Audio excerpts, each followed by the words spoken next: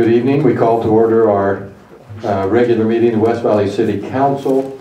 We note that the council as a quorum, one member is excused tonight, Councilman Steve Vinson, and he will not be with us.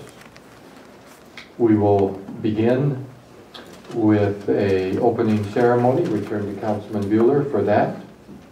Thank you, Mayor. It's good to see so many of you here tonight, here and involved with us. When we were all elected, we were then sworn into office and swore an oath to protect and support the Constitution of this state and the Constitution of the United States. And I bring that oath only to remind us, remind you, that this is serious business, and it goes to the core of our basic beliefs in democracy and in representative government. And we often pledge allegiance to the flag, and I'm going to ask that we stand and pledge allegiance to the flag and keep in mind our responsibilities as elected officials, our responsibilities as city employees, our responsibilities as citizens of this country and residents of this city with respect to each other, with respect to property rights, with respect to liberties and opportunities that we have living in this great country. So please stand and repeat the Pledge of Allegiance. I pledge allegiance to the flag of the United States of America and to the republic for which it stands, one nation under God, indivisible, with liberty and justice for all. Thank you.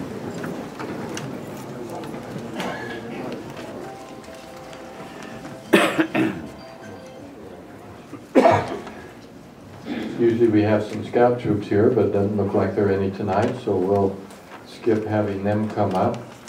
Unless I see some young ladies. I don't think there are any Girl Scouts here, groups, so okay. And yes, Girl Scouts can come and be recognized too. Next on our agenda, we have our minutes of July 25th from 2 weeks ago, the last time we met. To the council then for a motion on the minutes. Move for approval of the minutes of July 25th, 2017. Second. We have a motion and a second. Any discussion? Seeing none, all in favor of approving the minutes, please say aye. Aye. Aye. Those opposed say no. The minutes are approved. Next on our agenda, we have our Employee of the Month Award. And okay, there it is. Couldn't remember who we had that opportunity. We'll turn to Councilman Hume for that. Thank you, Mayor. Appreciate it very much. Here is Jill Leva, court clerk, and nominated by Nico Dungway, Karen Nelson, Maria Alvador, Stephanie Babaika, Shanna Bangader. And Jill, are you here? Please just stand up and thank you. I will read this and very, very quick too. Many of us at the court are proud to nominate Jill for her exceptional work ethics, knowledge, and friendliness. Jill has been in the court since November of 2008. All of us have gotten to know her very well. We have never come to work without a happy hello and a smile on her face. She is the type of person that just makes your day by being herself. She was the first chair in the court to the Judge Gilmore. This is a very stressful position at times. She deals with angry defendants, inmates, attorneys, and loads of paperwork. She goes above and beyond during court and outside of court to ensure the court runs smoothly. It would be hard for many of us to keep up with the amount of work she does, and she does it with a smile. It is not hard to see that she loves what she does. She is always willing to answer any questions and help her co-workers with anything they need. Recently, the court was being audited by the FBI. The success of the court was placed on her ability to perform her duties correctly according to the government guidelines. Jill surpassed their expectations and passed with flying colors. She scored 100% on the audit. The FBI was impressed with her knowledge and the court skills. At the end of the audit, the FBI agent shook her hand, took Jill's hand, and congratulated her on a job well done. Jill is definitely one of a kind, and we need more like her. Thank you.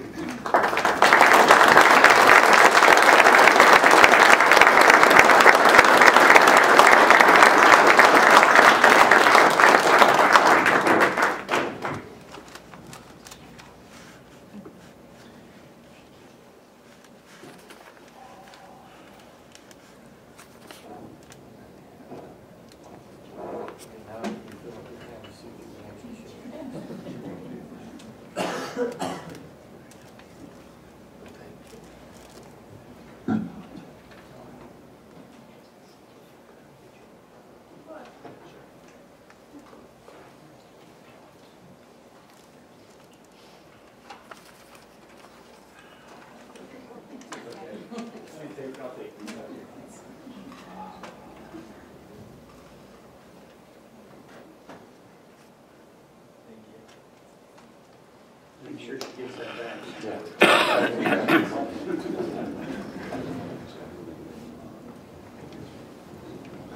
Now, Jill, if you don't mind, if you have any family members or co-workers with you today, can you say or introduce them to us? Or have them stand. Yeah. Yeah. Please stand up. Okay. Welcome tonight, and we do appreciate your being here to support her. So. Thank you. Yeah. Now, you're welcome all to stay, but typically in our council meetings, people come and go. Not council members, but everybody else. So, everyone's welcome. We next have on our agenda our public comment period. Now, I believe a number of you here are here to speak on if you are here to speak on the issue of the Planning Commission's denial of a zoning change to agricultural, then we'll have a separate hearing in a few minutes. If I read your name, just say, I'll do it in a few minutes. And what? Yeah, I'm getting to that. And the second one is the budget that the city has proposed. We will be adopting our final budget tonight. And as some of you may know, there is a proposed property tax increase on that. So if you're here to speak on those two issues, again, just indicate if you signed up on this list, we'll still give you an opportunity to speak, but we'll do it separately. We want it focused on those two. That's an actual public hearing that anyone can speak, even if they didn't sign up. These are more for the other items that aren't on the agenda. We give the public an opportunity to speak, even if it's not on our agenda.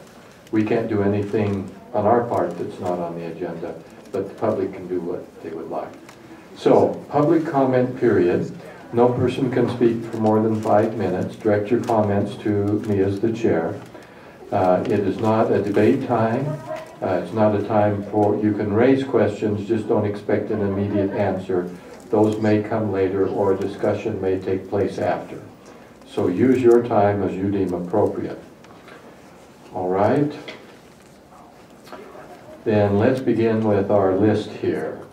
We have, and I will do the best I can, but if I get it wrong, that's okay. You correct it when you get up to the microphone. Let's see, Bud Shosted. And you're not here on the budget or the agricultural issue. Great.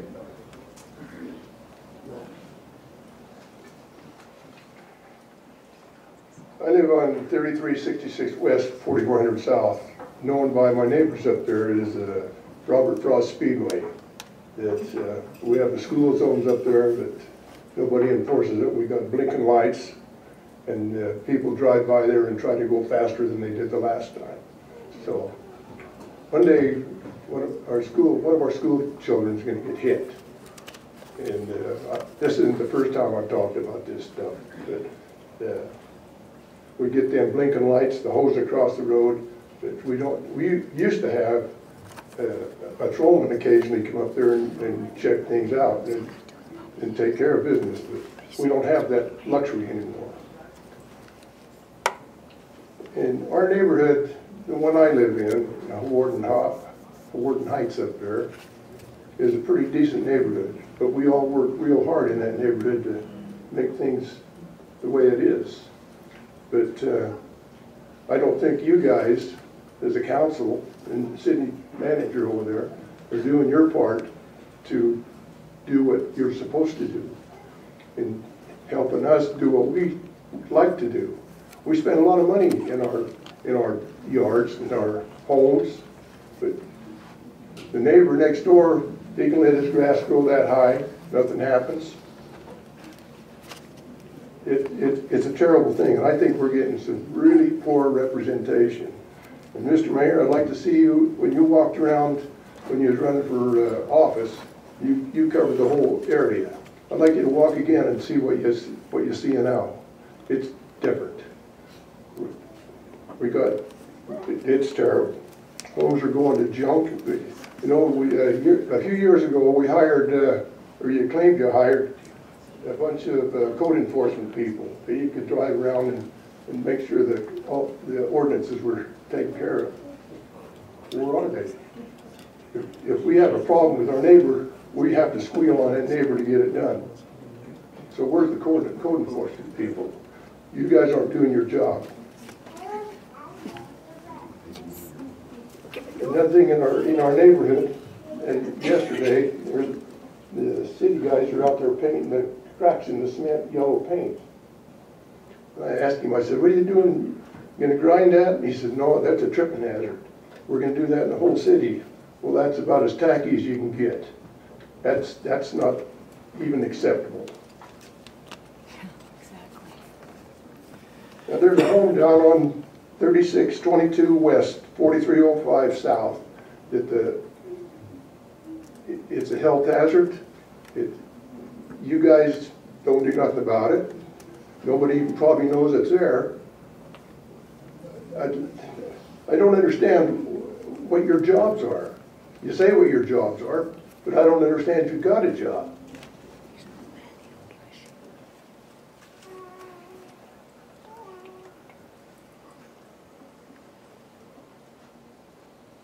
You know, you guys, that's all we want is some help from the city. Do what you say you want to do. Get out and see what's going on, especially you. See what's happening out there. You don't know nothing about what's going on in our city. You get there and get a high price for your salary, earn it. That's all I got. Thank you very much. Next we have Roger Chase.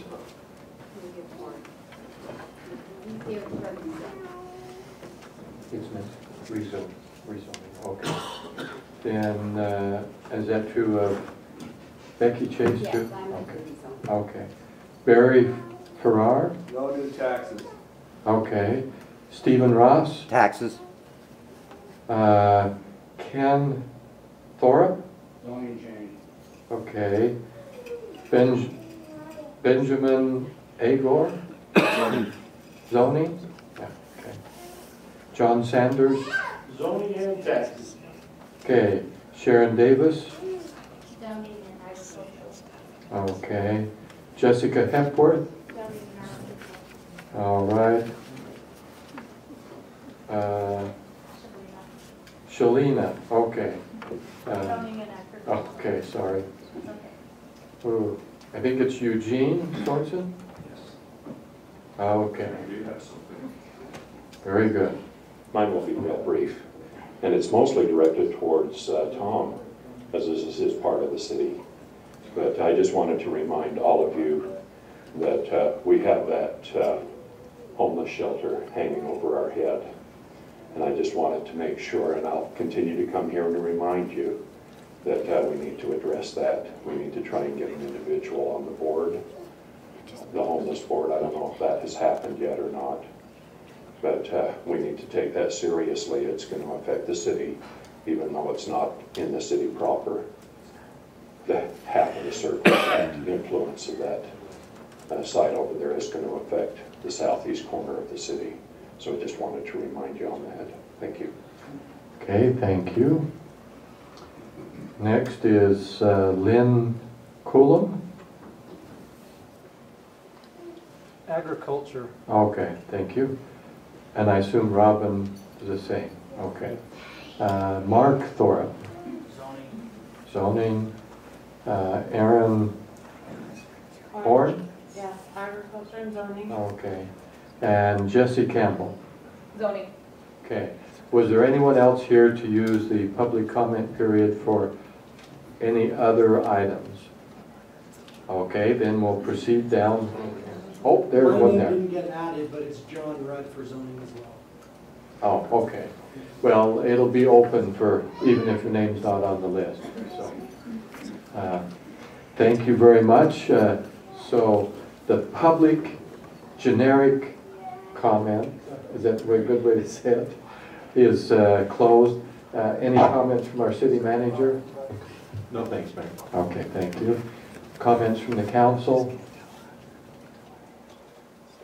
I think just quickly I'd say, by the way, one gentleman, yeah, I'm out walking again. I don't know if I won't make it through all the neighborhoods, but I'm sure trying. And wouldn't mind visiting with you a little bit afterwards. Homeless shelter, yes, the city is still very involved in that issue.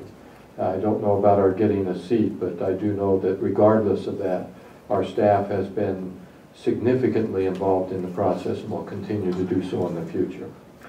With that then, and seeing no further comments from the council, we'll now go to our public hearings. Our first one is regarding application Z-4-2017 filed by Roger Chase. This is to appeal the denial of the Planning Commission regarding a change from R18 to agricultural. And this is for property located at 3396 West, 3100 South. And so that is the issue before us.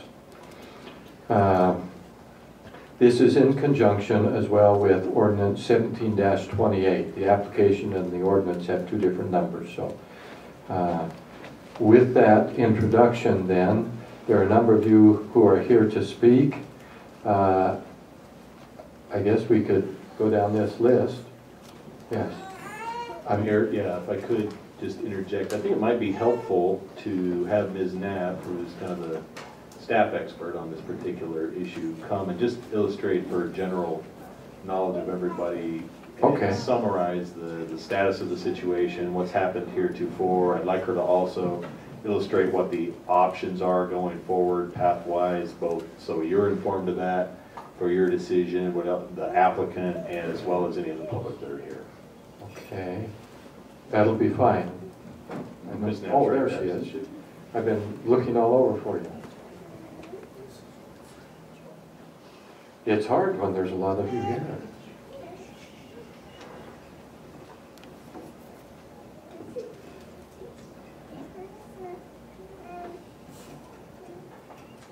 Okay, so I am Jody Knapp, and I am with Planning and Zoning with West Valley City. Just to summarize the application, so the original request was to rezone the property from R18 to agricultural.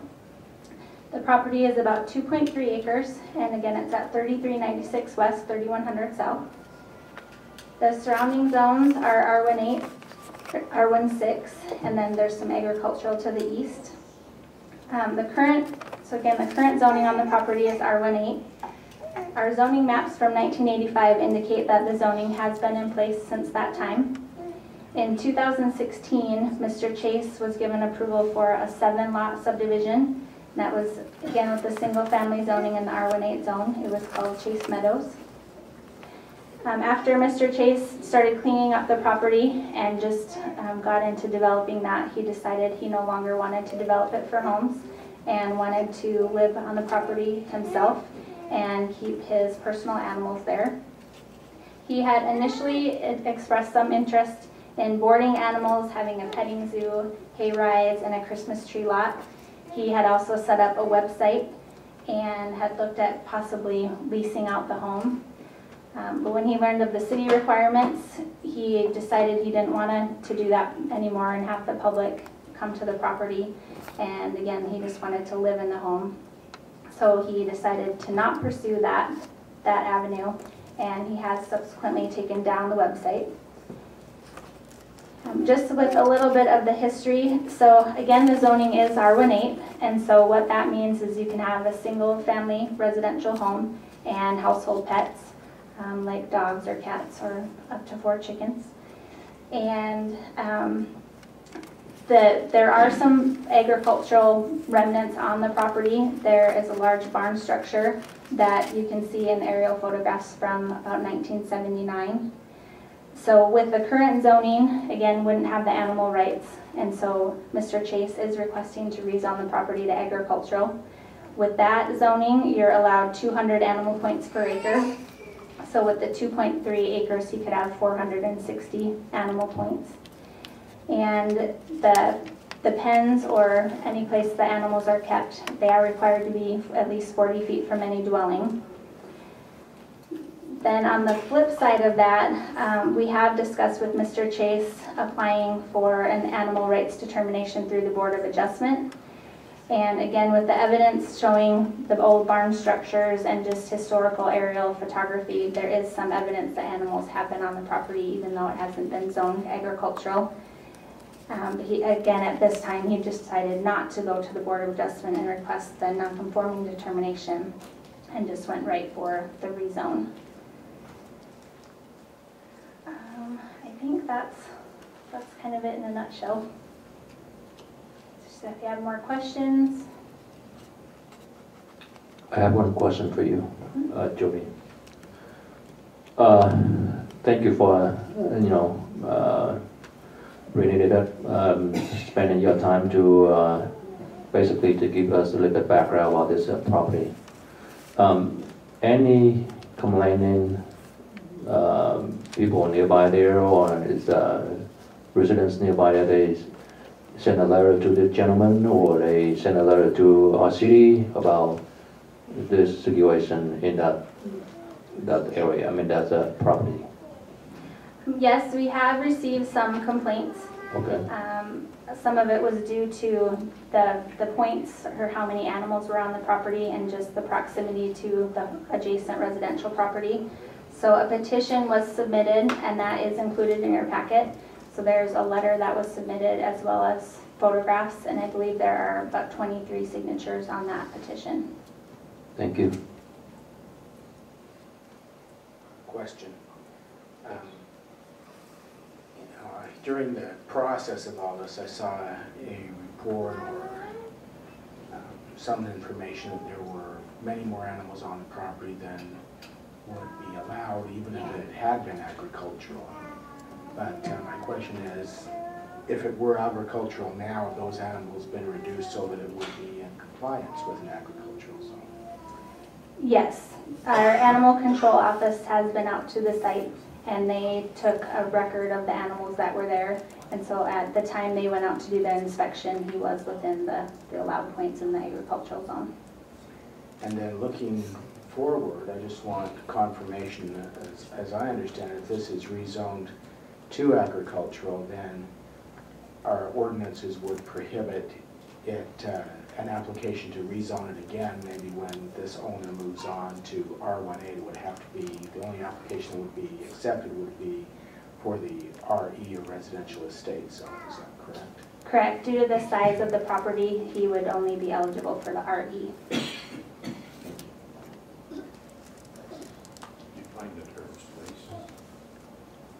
So our residential estate zone is a single-family zone that is a 12,000 square foot lot minimum with a 15,000 square foot average. And an R18 is 8,000 square foot minimum. And agricultural is a half acre minimum. Mr. Pyle? Mayor, if there aren't any other questions from the council, I just wanted to see if I could clarify and summarize real quickly, not so much for your benefit, because I know you as the council understands, but for the public's benefit, the choice that's before the council. So if the council upholds the planning commission's denial, then the zoning will stay in place, and Mr. Chase would then be required to remove the animals that are there or maybe were there and not bring them back. Is that correct? Correct, or apply for the non-conforming Right, determination. that would be his then recourse or next step option if he chose to do that. If the council overturns the denial, then he would what in terms of continuing on with the rezone application that would then be approved, or what happens then? Yes, I believe if they overturn the denial, then the rezone would take place. Okay. So I just wanted to make sure that that was clear for everybody hearing. Thanks, Mayor. Okay. Anything else? Okay. Thank you very much, Jody. So now we will declare open the public hearing portion on this particular issue. And I guess I'll just use this as kind of a guide. This is not an exclusive list. If you're not on here and want to make a comment, we will still try to accommodate that. So let's begin with Roger Chase.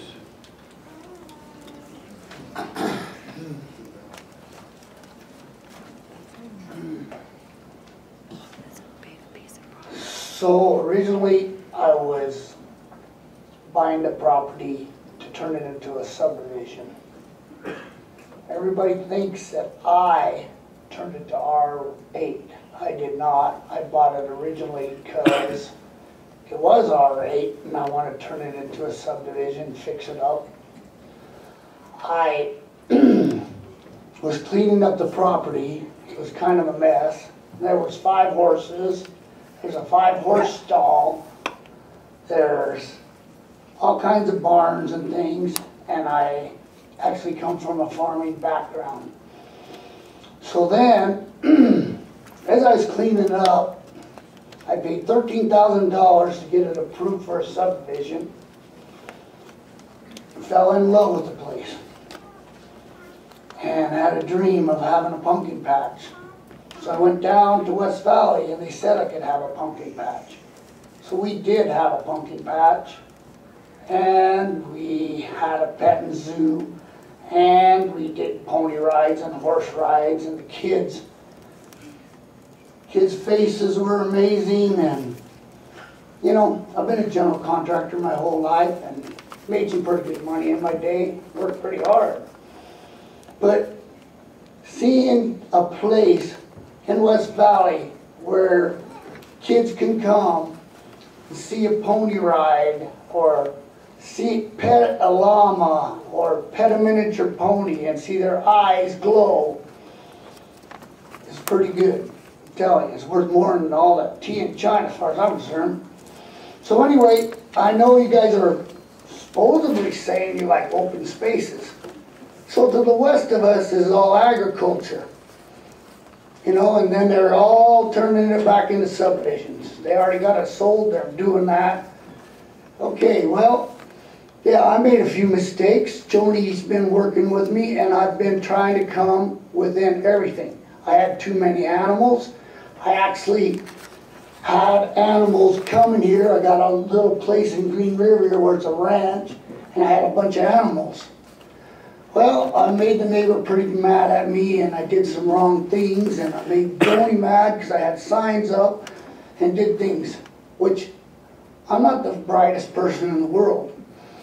So, but I've been trying to come in compliance. As soon as I found out what I needed to do, I got rid of the animals, and I'm way below compliance right now. I've tried to clean everything up, fix all the pens, try to come in with compliance, and right now we gotta get bathrooms and all this stuff, and, you know, it ain't about money. If it was money, I should have just sold it as lots, and right now it would have been little lots. I had builders wanting to buy it. I fell in love with the place, my families fell in love with the place, my grandkids love the place, and it's an open space.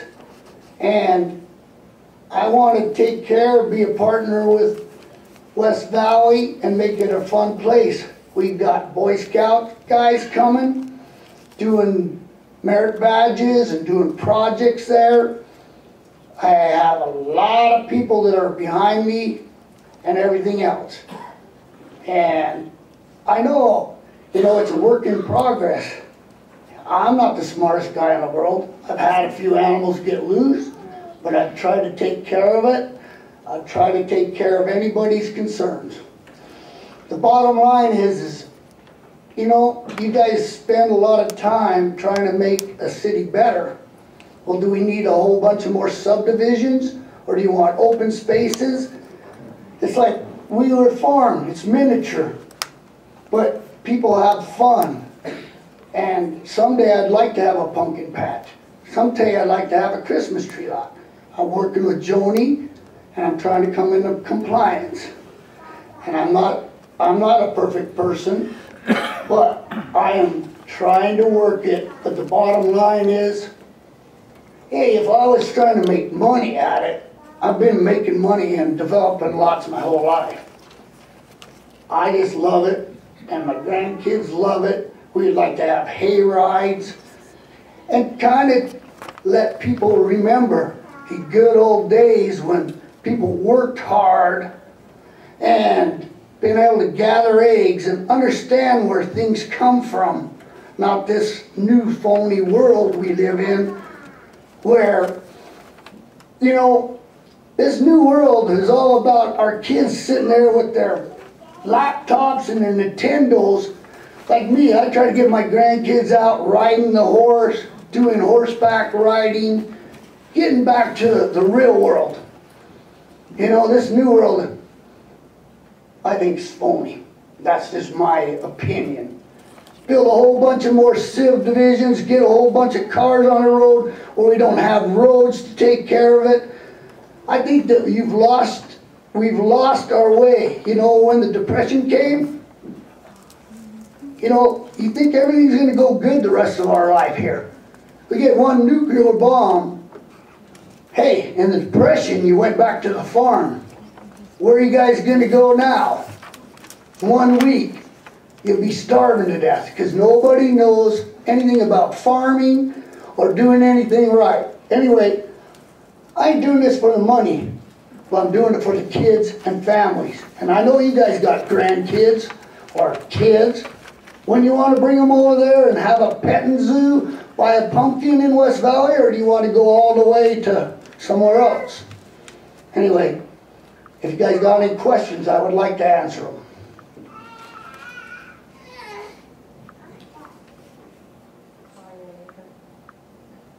Thank you very much. Okay. Next is Becky Chase.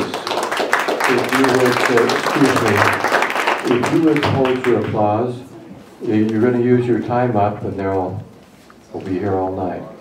So if you want to do that, use the old Boy Scout, give them a hand or something quiet, okay? Because we record all this. Okay, my name is Becky Chase. I do live at 3396 West, 3100 South, West Valley City, Utah 84119. First of all, I'd like to thank, there's about 48 people here that is supporting us, and I would like to thank them for coming and supporting us. Okay, I am for the rezoning. I'm married to Roger Chase. My husband has a big dream. He loves animals, and he loves to see children smile. And to have he would love to have a small farm for his grandchildren to come and play and to learn.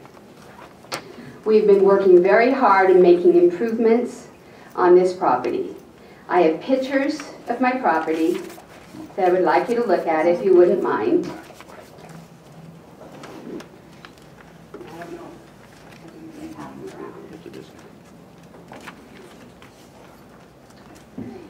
you all to see. We've taken lots of loads of garbage off the property, put up new fencing, which you can see all over. We're still working on it. We put new pens for chickens and fixed up the horse stalls. In the first photo, you can see that we are not right on 3100 South. We are about 120 feet in. We go down a little, like a little lane, or I don't know what it's called.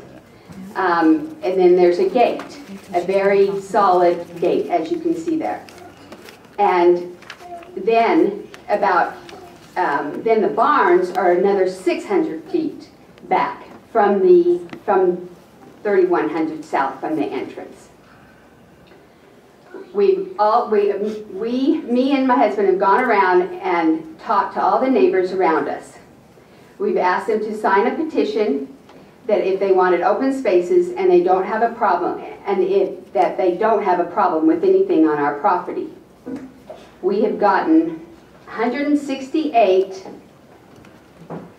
which at least 28 of them are close neighbors and are touching my property. I have highlighted them in yellow.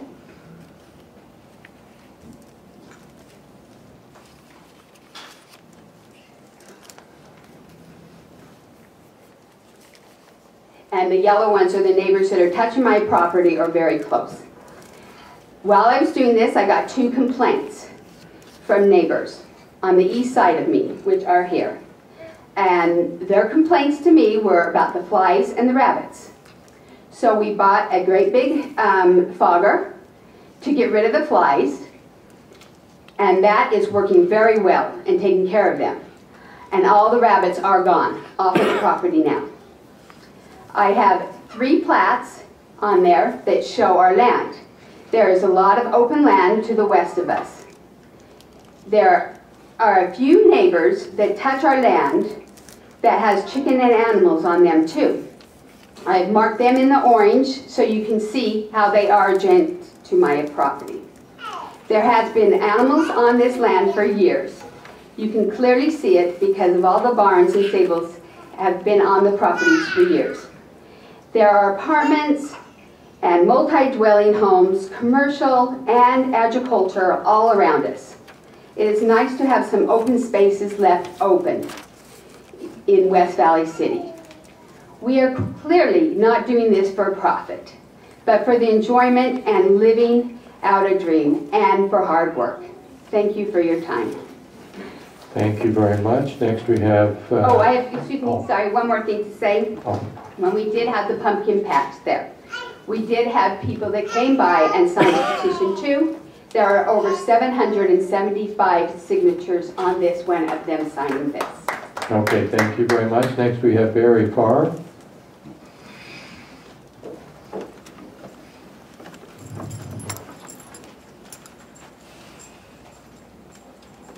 Barry Fair, 4059 South Stillwater Way. I'd like to make it a free-for-all. Taxes, the homeless shelter, and zoning. I come and talk to you guys several times about zoning.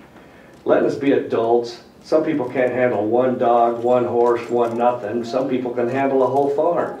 And you guys won't let us have our property rights. And I think he deserves to have his property and do what he wants with it. And if he's out of compliance and he gets an excessive amount of complaints, then you guys can go do your job. And I found it really interesting when the homeless shelter issue came up. You guys got all worked up, and we're not going to let them tell us what to do in our city, but yet you do the same thing to us. I thought that was funny, that they was doing the same thing to you, but it's so ironic you don't even see it. And as far as taxes go, we've got 2 golf courses, we've got a rec center, the Hale Center, the E Center, RSD, the development arm of West Valley that's competing with business, all luxury stuff, and then you want to ask for new taxes? Wrong, wrong. It's called cut back. If the child wants a trampoline and you got bills, the child plays with the dog, not gets a trampoline. And there's no new taxes. Wrong. That's the easiest fix, always. New taxes, cut back, and sell off the stuff that we shouldn't even be involved in. Okay, thank you very much. Next is Stephen Ross. No, Stephen Ross. Ken Thorpe. There you are. Good afternoon, Mayor and City Council.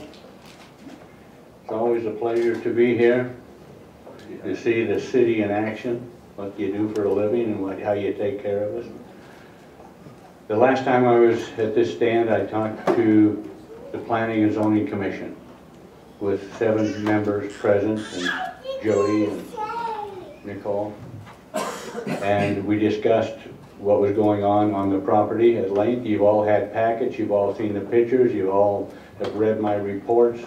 You've seen the signatures on there from every neighbor that abuts the property. Not one of them denied signing the petition to not zone this back to agriculture. Mr. Chase, upon hearing I was opposed to this, called me 25 times the night after he found I was opposing this, in the middle of the night, with harassing phone calls, and then again in the morning, and then that afternoon, he chucked over my wall all kinds of steel fence poles, clod, boards, boxes, you name it, and his dear wife, after the police came, had to come and clean it all up. I think his last court date on that was today at 1:30. This is the kind of a person we're dealing with. I went over on the water master, I went over to give them a key to the weir down on 3600 and 3100. And I did a rough count on the animals that I saw. I came up with 3,480 points, which was short. I didn't realize he had peacocks flying all over the neighborhood. I didn't realize he had a herd of potbelly pigs besides the herds of pigs that he had. The neighbor told me at one time he suggested to him that he had 80 pigs on site, which I don't doubt. And the other reason I went over is to have him move a big herd of pigs away from my property line right against my bedroom window. Has no respect or anything for any neighbor around but Roger Chase. You know, in West Valley City, in the valley, the wind blows 2 directions, basically. In the morning, it blows from the south. You notice all the jets taking off to the south. In the evening, the wind blows from the north. All the jets land to the north. All the manure smell comes from the south, hits every one of those neighbors right next to them. I mean, he's right against their vinyl fence yards with his animals. You've seen the pictures. I hope you've seen the pictures. If you haven't, you need to get my packet out. Can't even open their bedroom window. Can't open your kitchen window in the morning to get some fresh air. This has been going on for over 2 years. Flies are just horrendous. They're on everything all the time. Can't even use my patio and barbecue area 5 feet away from my wall because I've got braying mules standing in poop over there a foot deep. His buffalo, at the time I did the count, they were in crap inside of a corral clear up to their chest. Animal control, I called animal control. Did they get down there? They couldn't, because Roger Chase would not allow it. He says, you can come down next Thursday at 4 o'clock. In the meantime, he started trucking pigs to Green River and animals over to the neighbor's yard, which he leases off of Spencer, the property right to the east, so that he could probably come into compliance, which when they went down and counted, he wasn't in compliance. This guy had a website. You've seen his website, haven't you? You've seen the website that Mr. Chase had? Facebook, Twitter, Instagram, the Triple R Ranch in the city. Come and make your next convention. Hay rides, pony rides, automobile rentals, car repairs, you name it. Just the page on horse stall rentals is 14 pages when you open up that link. This is the guy that never approached the city to get a license to see if it was okay. He just goes and does. Puts big blow-up signs, the kind you see at car lots, out in the front of his yard trying to sell pumpkins, Christmas trees, whatever. That's what you have to deal with. Yes, I love animals. I've had them all, been around them all my life. I come from ranch people. But this is not 1917, it's 2017. The land is short, the land is scarce in West Valley City. Right up 4400 West, there's a piece of property, the old Grant, Short Grant lives on it there. There's probably 2.5 acres right there. Just assume that you're Short Grant, and some guy comes in and buys the property. Okay, from you, gives you $400 and some thousand like this sale was. And you're the neighbors, 3 sides. All of a sudden, in your sheds back there that you had your construction equipment in, most of the sheds on this property had farm equipment in them. And then Ralph Montrone, that I grew up and played with since he was 3 years old, he built the first buildings in there for Western Sheet Metal, now one of the largest sheet metal HVAC companies in the state. That's where he started. That's why they're there. That's why Mr. Chase got a permit to put a gas line in there and put heaters in there, because he leased it out for an automobile shop repair. That's what they were for. In the 1960s, I allowed Ralph Montrone to have 1 horse. His sister from Chicago bought this Appaloosa, gorgeous thing you ever saw in your life. She says, Kenny, can I put the horse on there? I said, yeah. Everything was open. Jump on your horse and ride anywhere you want back in the day. But that's what those sheds are for. Ralph used to farm all of that. That's where their cash crops were. There were never animals there. They always lived on the down east slope of the Ridgeline Canal, which comes right along the school, goes across the road still, there's a hill right there, and heads on down to the north. But anyway, that's about where they're at. Mr. Chase's appeal letter says, I want to have a community entity in West Valley City that people can come and enjoy, and you know, I'm going to plant this and harvest fruit and all this stuff. The only trees I've seen him plant lately are more 3 to 4 foot diameter dead trees with all the bark peeled off, that have a 5-yard concrete base around them to hold them up, and they're 30 feet tall. I don't know what you harvest off of those. There's not enough land in there to raise any crops. His pumpkin patch is about the size of this room. He supposedly bought some super Jack in the Beanstalk giant pumpkin seeds this year, and I don't know what he's going to do with those. But that's where we're at. Just stop and think. If you were me, how would you vote?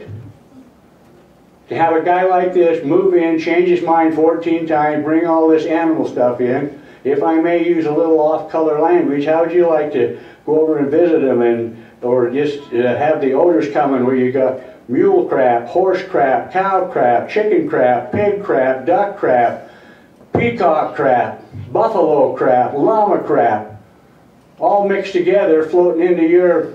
I was going to take and hang my shirt out over the wall there, and then wear it tonight and come up and shake your hand so you could get a little whiff of what's really going on. It's great to have animals. He's born 100 years too late in the wrong place. He should have moved out towards Magna, below 21st South, where there's still a little open land and people do this kind of stuff. So that's about where we're at, City Council. If you give this guy the right to start this nightmare all over again, we're going to be right in court. Thank you. Thank you. Next we have Oh, one other thing, may I Benjamin. inject, Mayor? I forgot to ask this. Thank you very much. I assume that only those people that received a letter and live within a certain amount of feet from this property have the ability to speak about it, or opportunity. Public hearing is open. Okay. Public hearing is open to all who want to speak. Benjamin Agor. Okay, thank you. Hi, Mayor and the Council. So I'm one of the, so I live on 3013 Aspen Cycle. I think Tom, you're the councilman. I'm one of the unfortunate neighbors that live, very close to Mr. Chase's property. Just to add to what Mr. Thorup said, we can, in my cul-de-sac, there's 3 houses on sale now, just trying to move out because of, just the animal smell. My properties, we can't even use our backyards anymore because of the flies and because of the smell. I've called the city twice because I've had 2 goats in my yard. And I think, I'm just urging the council to uphold, the previous decision not to rezone, the property there as agriculture. Part of the problem is that maybe Mr. Chase, wants to have a place for his grandkids to pet llamas and, goats. And, we are also trying to raise kids, on our properties. I've lived there since 2008. Haven't had any problems. When I moved there were maybe a handful of horses, and now it's just countless animals there. And like I said, we can't even use our backyards anymore. So I'm just urging the council to uphold the previous decision, not to rezone the place. Thanks. Thank you. Next is John Sanders. That would be me. How y'all doing tonight? I come here to kind of talk to Roger. I think, you know where I live, down in Chesterfield. Everybody knows John. But anyway, I think Roger come down here just, man, I got me a farm. This is the place I'm going to do this. He didn't know the rules. Probably went way overboard. But I think he's in compliance now. I think there needs to be green space. I think there needs to be farms here and there, maybe not, like I said, I think he was out of control at first, but it's all there and good. That's the old Montrone, like he said, it's the old Montrone farm. That used to be acres and acres and acres of hay. One of the guys down lives in that neighborhood, he cut hay for Ralph.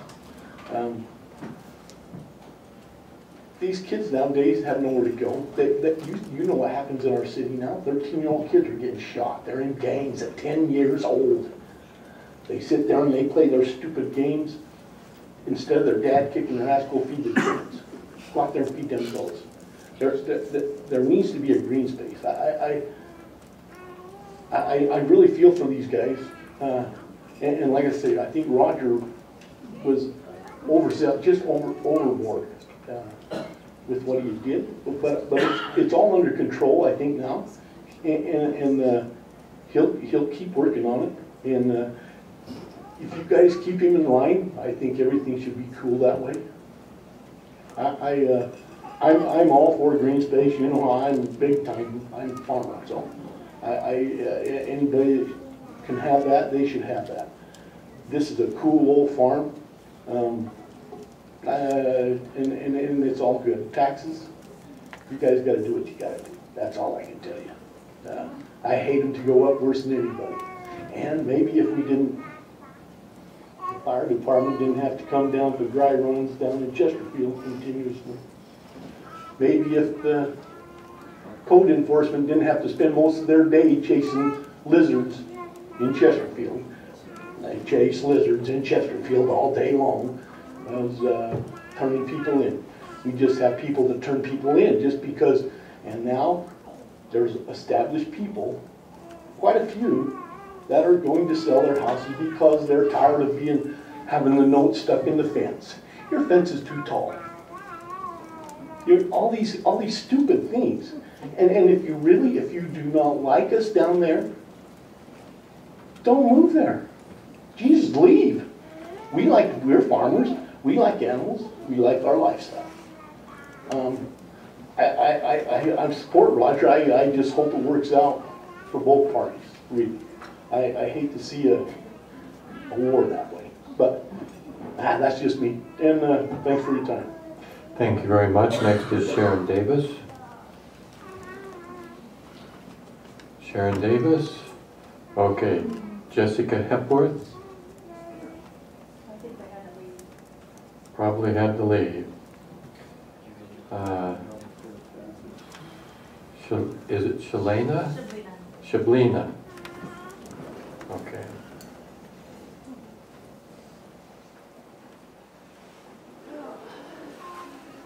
Hi. My name is Shablina DeWald, and I would just like to vouch for Roger.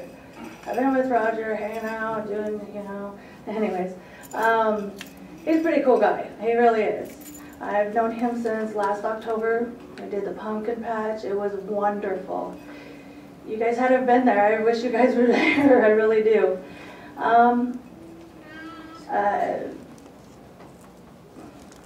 Everything that he does is for a reason. He loves having the kids around. He loves having the families of the kids around. He is just, I really vouch for him. I really do. He's a good guy in every way. He's just there for everybody, really. We would have, well, he would have Cub Scouts, and everything's shaking. He would have Cub Scouts come on the property and spend the night, and they just loved it. And the people that would just come and just enjoy the horse rides, the mule rides, just all the animals in general. It was really good times. I really hope you guys overthink and rethink and really help them out, get them going. You know, the public is just amazing to me. Anyways, you all have a good day. Thank you. Next we have Lynn Coulomb.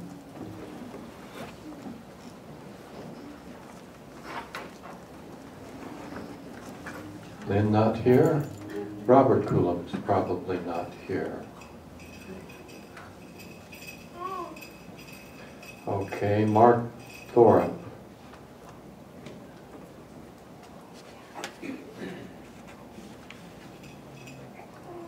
Hi, Mayor.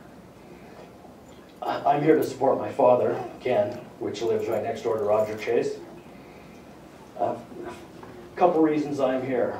Number one reason, Roger has total disregard for the law. I happened to answer one of the phone calls when he called my father 25 times the one day. He threatened us. I mean, we ended up calling the cops. He called me every name that you can think of. He spray painted my dad's cars. He filled his yard with junk. On and on and on. Next, when you guys place your vote, like my father said, let's pretend these animals were right next to your house. I've had animal control come to my house and threaten to give me a $400 ticket because I had 3 dogs. Have you driven by that place? If he gets to have buffalo in his front yard, I get to have buffalo in my front yard. And the animal points, we're not talking about animal points. We're talking about hundreds of animals. We're not talking about a couple cows or a couple buffaloes. We're talking about hundreds of animals. And if that guy moved into the yard right next to either one of you and had hundreds of animals with that smell, we wouldn't be having this discussion because it wouldn't have got this far. It would be no. So like my father said, you know, if it comes up for a third vote, we'll be here with our attorney and it'll be over. Legally over. Thanks. Next is Aaron Horn.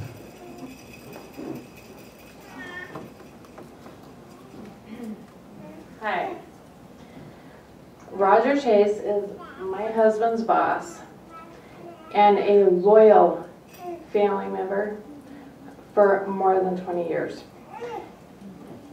There is nothing wrong with the farm. Everything, sure, we have to deal with flies. Oh goodness. You're gonna deal with them regardless, okay?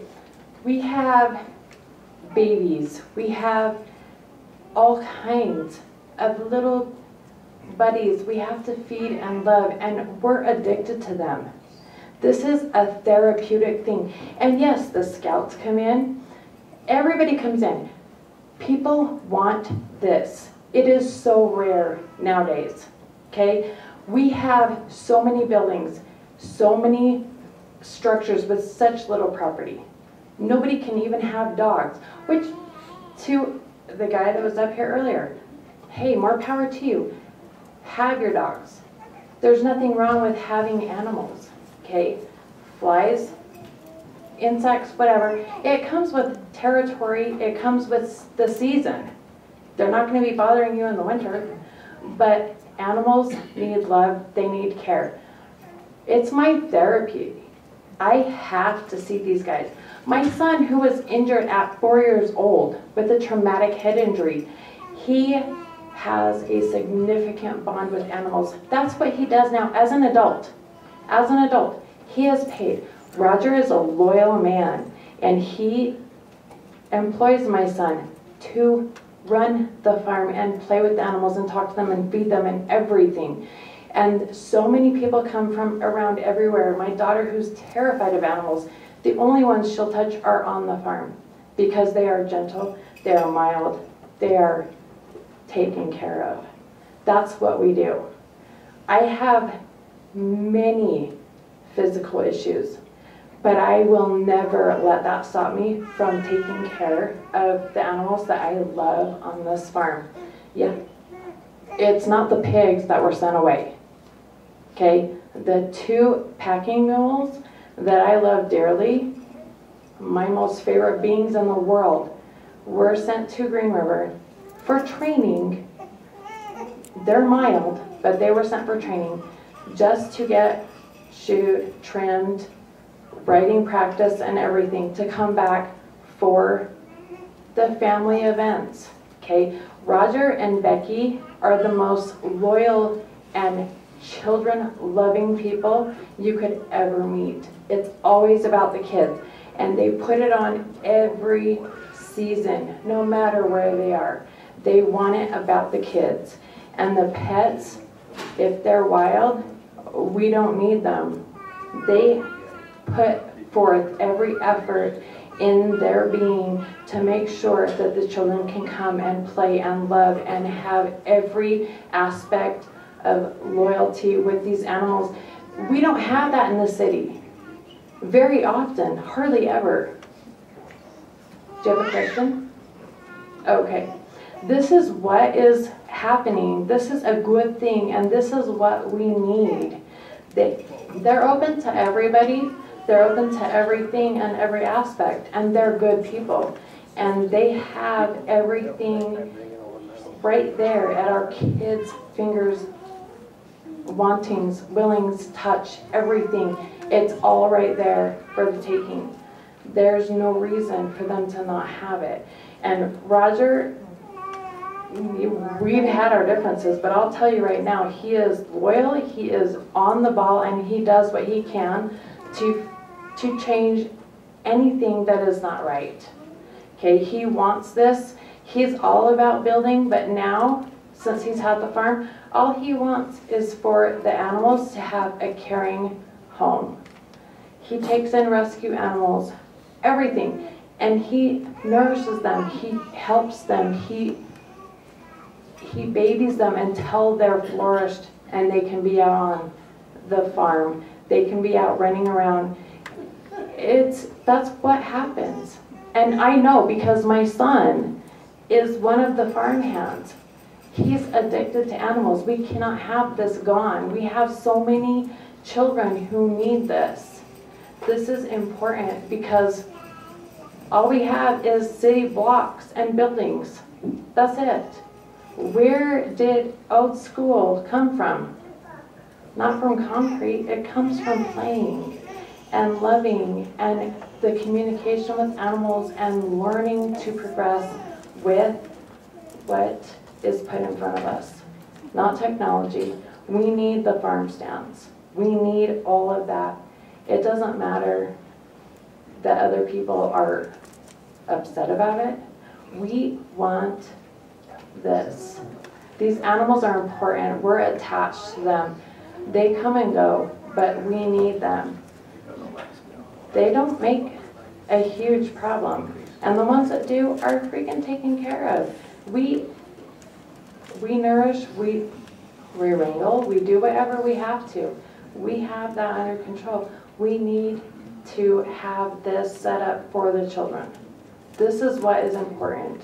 I'm a mom of 6, plus a grandmother, and all of them need the farm. There's not much of that left anymore. I'm just saying, we kind of have to have that in today's functions.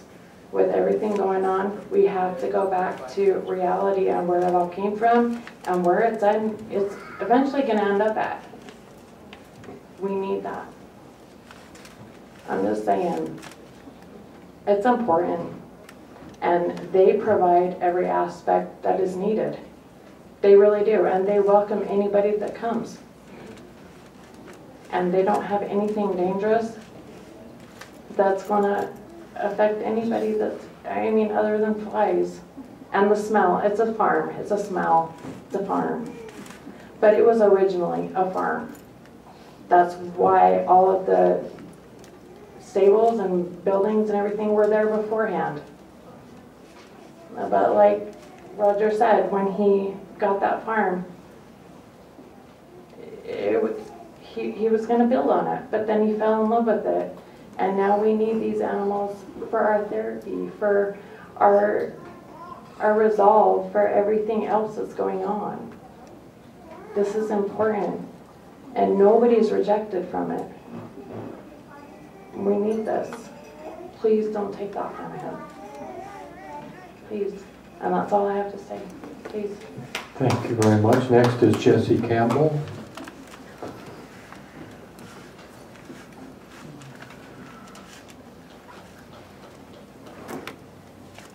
Good afternoon. Visitors out for a second. So I recently got the opportunity to meet Mr. Chase and go to the farm with my children. A little bit of background, I grew up in southern Utah on a very large ranch. I know the smell. We all know the smell, and a lot of people have a lot of very compassionate feelings about this situation, which who wouldn't? Backyard smells, love animals. We all have compassions. My next door neighbor doesn't shovel his dog shit, excuse my language, dog mess in the backyard. My yard stinks. Do I want to take away his puppy? No, I don't. However, I do believe this. When you do begin ranching, farming, gardening, building, you have to learn and start somewhere. You have to get the rules, learn from your mistakes, and go from there. Well, it sounds like there's been some mistakes made. And also, as neighbors, as community members, there's compromises. There's always ways and things to make people happy in the whole circle. It's not always going to be you do this or you do that, or I can't believe you do this or I can't believe you do that. There's always a fine line of compromising, which I've not been involved in this, and it sounds like it's been back and forth. But at the same time, if we sit down and think about it, my children will never have the experience I had growing up. Think about these kids that are shooting 14-year-olds in the face in this city. The gang members in the city. Imagine if Roger gets a permit and has them out there shoveling muck. Do you know how hard it is to shovel muck and clean it up? Do you know how beneficial that could be for our teens? If we open that up to them, if we give them the opportunity. And my kids will go do it for fun, because that's what I told them I did for fun when I was a kid. I guarantee you, there's not a gang member that's 14 that doesn't know what he's doing that's going to want to go out there and do that. So I just think that taking consideration of the benefits that can come from this and the compromises that can come too. And close your eyes and think about the first time you got to go and see a baby pig or a horse, or the first time you got to go to the farm. What kind of joy did that bring to your hearts? And don't you think someone in the city should be able to experience that too? Because people in West Valley, you know, they don't all have a lot of money. They can't drive all the way to Roy, to the farms. Some of them can't make it up to the bus up to Wheeler Farm. So we need to kind of look at that. Thank you. Thank you very much. Now, that was all that was on the list that I had here. Are there others who have not spoken, who would like to speak? Looks like there's 3 or 4, 5, 6. Okay. Just start over here and we'll work across the room. Thank you. I'd like to thank the council for hearing all the comments tonight. I'd like to introduce myself. I am an attorney that works with Mr. Chase. I have had the benefit of being able to... Your name, because for our record, if there's any follow-up, we have to have a way to reach you. Correct. My name is Jonathan Rudd, and I've been working with Miss Knapp in the city for many months. One thing I was hoping that would take place here today is that the council and the representatives here could ask her what her opinion is. Because I hear a lot of conjecture and a lot of allegations, a lot of horrible, terrible things. I can promise you one thing, it's true, Roger's passionate. And it's true that he is very direct. It's true that he has a very good heart, and it's true that there is no question that he is adamant. I take no doubt that he has called someone 25 times in a day. He's done that for me if he's ever been worried. So I can vouch for that. I can also vouch that some of the things that have been said are untrue about Roger, and that's okay. So all of us have our own opinions, and sometimes we embellish here and there. I would like to stay away from any embellishments today and just kind of speak to facts. Since I've been involved in this property since before Roger has owned it, I actually handled the real estate transaction where it was sold from the Beams to ALS, which is owned by Roger. I met with the Beams and discussed the property at that time. We were helping Roger prepare to subdivide it because, as you know, it's somewhat rare to have R18 land, and that's very valuable. And we had actually also had builders approach to want to quickly purchase the paper lots right after the subdivision was taken care of and to begin to build. And that was the intent, I believe, at the time, except for Roger had fallen in love with this open space. If you do not know, I'll give you a little background and be somewhat succinct. He lived in Draper and had a large tract of land in Draper. And for I don't know how many years now, I have gone out to his home for specific holidays, as has my father-in-law who is here, who has worked with Roger for many years, and we've taken our children because Roger thought it would be a good idea to build a tree house and to have the largest Halloween festivities at his home for the entire Draper community. There had to have been thousands of people there, and he did that on a regular basis, and I've attended that multiple times, so I know his intent in wanting to better the lives of children and families. That's rare in Draper. It's somewhat it's very capitalistic, which is fine, but I don't think people are trying to have open space for children to come have Halloween parties for Halloween and come trick or treat there and have a man spend months preparing it each year. But nevertheless, I was involved in the transaction. I met with the Beams, and I knew what was happening on the property beforehand. We discussed the horse stables and the animals that were on the land at that time and prior. They discussed the hope of what would happen with the land, and it wasn't that it would be developed. They were going on a mission, and we discussed that, and they knew that Roger and his company, ALS, was purchasing that property.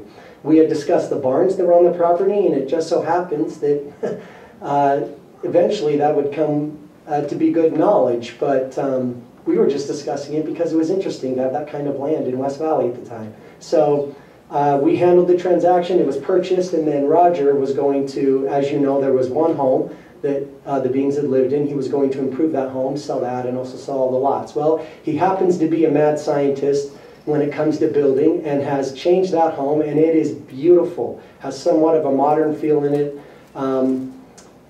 in different aspects. It is beautiful. It is the value of that home is amazing, and Roger decided he wanted to live there and have a place for the community.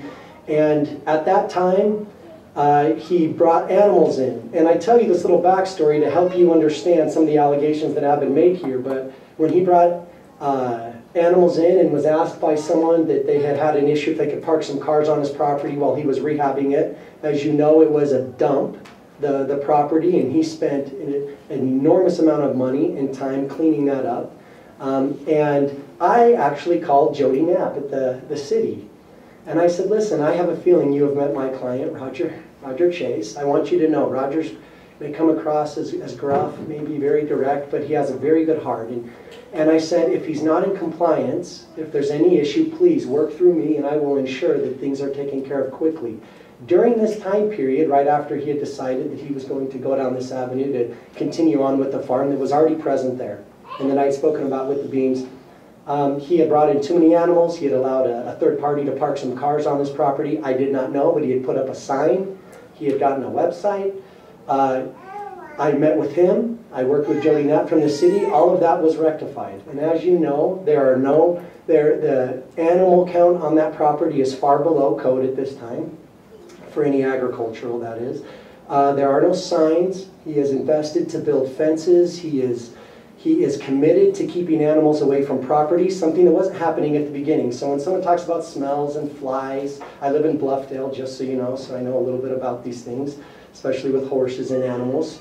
And I moved there because of some of those things.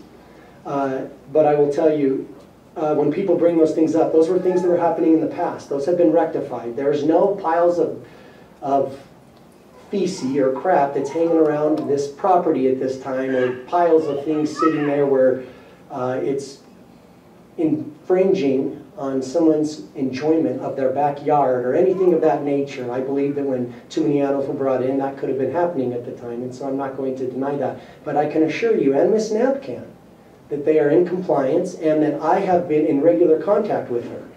And I have said, if there's anything we need to do, please let me know. And she will, I believe she can let you know as well that those things have been taken care of and that we're committed to that in the future. I want that to be said. I hear all of these allegations of you will hear my lawyer and blah, blah, blah. I find that to be nonsensical and stupid. This is about zoning of a property that already has a pre-existing use that was there previously. You can imagine what's going to happen if it's just claimed that it's a non-conforming use, but I don't think we need to go there. Horses were there when it was purchased. There were animals there when it was purchased. These barns were there. I don't know what happened in 1985. There is no record of the application for R18. I find that to be somewhat interesting, but no one knows why it was changed to R18. Obviously, someone wanted to subdivide it and probably sell it off, make some money. But I will tell you, there are no facts concerning that we can find. I don't think that West Valley City can either. Hearing from what Ms. Knapp was able to find as well. But I just want to close and say, the things that the allegations that have been made, some that were true about too many animals and things, those have been rectified. We can't hold that against this individual. I think in society what we want is if anyone understands any wrongs that have taken place, what we want them to do is to make them right. We want them to improve things. We want them to make an effort. That's taken place here, and that will continue to take place in the future. But I am committed to working with the city to ensure that it is a benefit to the city, this land, and that these things can happen. And I think Ms. Knapp can let you know that as well. But I would hope that you would ask her thoughts. My understanding is she thinks this needs to go through, and it should. She is not going to make the decision, but she's on the front lines more than anybody here, I think, in dealing with this. So I think it may be good to get her opinion. And I feel for the neighbors, I can just tell you that we're committed to making sure their experience is different. And I think that will take place. Thank you. Thank you. Next. Yeah, sure. I'm Ken Thorpe's wife. I live next door. And the bottom line is, if this goes through, where are the people going to park the cars that come to the petting zoo, the pumpkin patch, the Christmas tree lot? The cars that stop there to let their kids off had to go park away 2 blocks down the street and then come back. There is not room to park cars for commercial business. You know, it would be nice if they had a great big parking lot for the customers that were buying pumpkins and going to the petting zoo. But it creates a traffic jam on 3100 South. I live next door. I know the cars are parked in front of my place and down our street. And you can't park on 3100 South because the sidewalk is right next to the busy street. So they have to go to the church on the corner of 3100 South and 3450 to park and then walk back, and it creates a traffic hazard. And that's my bottom line. Thank you. Next, someone who hasn't spoken.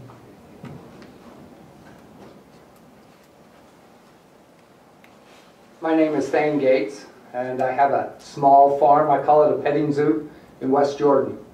And it's a little bit like Rogers, but not as fancy. But I also work for, this is the place, Heritage Park. And if you've ever been there, you know how much fun your kids and your grandkids have when they go there. You know that. I mean, they'll stand in lines just to ride the little ponies around the carousel. They'll go on the train and they'll, have fun. They'll make little things, they'll experience things, they'll learn how to milk a cow. How many of your grandkids has ever even gone close to a cow, let alone milk it? This is a small place, but this can be an area for your grandkids here in West Valley to experience those things. They've said scouts before. Where can a scout go get his horseman merit badge? Camps. They have to go to camps to do that. They have to find a rancher someplace else, where here's an opportunity for them to come and learn about horses right in your backyard. Learn that horses smell. Learn that pigs smell. Learn that there is flies that come from there. Learn how to clean it up. Learn how to take care of it. I mean, these are the things that kids grow from. What about, I don't know how many of you are from farming backgrounds, but if you are, you know how hard it is to buck hay, to stack hay, to feed the animals. You've got to get up when? 4 o'clock in the morning. And when do you go to bed? 9 o'clock at night. And the next day you start over. That's good for people. That's good for us. And I know Roger Chase, he is my brother-in-law, and I know that he'll do whatever it takes to help benefit the children of this area. Thanks for your time. Thank you. We allow every individual to have their own time to speak, so seems like there were some over here.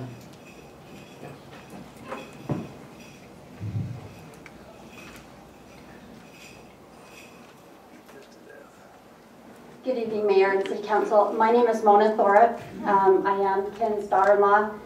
I live at 3410 West El Cabrillo Drive, which is just adjacent to Thorpe Circle. We have been there in our property in West Valley for the last 20 years. It was property owned by my father-in-law that was then subdivided, and there's 4 family homes in that cul-de-sac. When we purchased that property and built our home there, there was no one directly north of us. Our dream was our boys could ride their 4-wheelers and not get into any trouble. We could have pets. Times have changed in the last 20 years. That's not available to us anymore. There are homes there. There are people who have spent their life savings to build their little homes and have their property. And I think this is a matter of respecting everyone's property. Their property is larger, and I love the fact that they want to have that for their family, their children, and their grandchildren. What I'm hearing more is that if it's zoned agricultural, this is going to turn into the West Valley Wheeler Farm. And there isn't parking for that. There isn't the ability for us to have that influx. You know, someone mentioned the gang problem that we have here. We do have a gang problem. We have issues that teenagers are getting in trouble. I have a brother who's a law enforcement officer, is chief of police. I understand that. I don't feel that this property is where we're going to rehabilitate those gang members. And that's what I'm hearing, is that their desire is to bring them in and muck the stalls. And while that is good, hard work, and it may teach someone something, that isn't the purpose of rezoning this property. They're welcome to have, within the laws and the boundaries that have been set, those animals, and they're welcome to enjoy that on their property with their families. To bring in and make it a commercial endeavor within the city, I don't feel that that's what we need. There are other places for us to go and enjoy those same things. I would hope that you would take into consideration all of those other smaller properties that sit around there, most of those adjacent. You heard from a gentleman here this evening who can no longer enjoy his back patio because of the smell and the flies. And when it's 110 degrees outside and there's animal feces and the heat and the flies, you're not going to enjoy having a hot dog in your own backyard, and that's not fair to those other neighbors. I appreciate your time. Thank you. Thank you. Was there one more? Yeah. Someone over here who hadn't spoken, I think.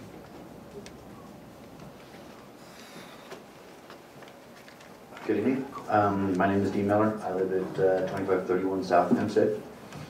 I'll preface by saying I don't know Roger at all. I'd heard about this within a few minutes of the beginning of this meeting, and it had struck me very hard because a lot of the things that I have 3 daughters, and a lot of the things I hear is, can we go look at the horse as we're driving by? You know, there are several properties that have horses, or there's several properties that have goats.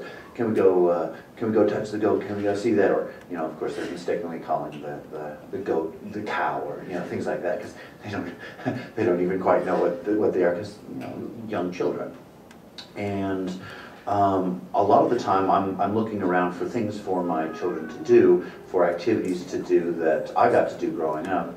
And it was even rare while I was growing up that there were very few places where I could go to be able to learn to ride a horse, or take care of a horse, to be able to learn to milk a goat, to be able to raise dogs, you know, just to be able to interact with animals. It became more difficult to be able to find these locations, and when you did find them, were they too far of a travel distance?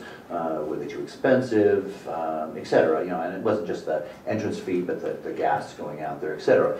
And in the middle of the city, where there's an option on the table to be able to create one of these places, to be able to, and I'll interject just a little bit there.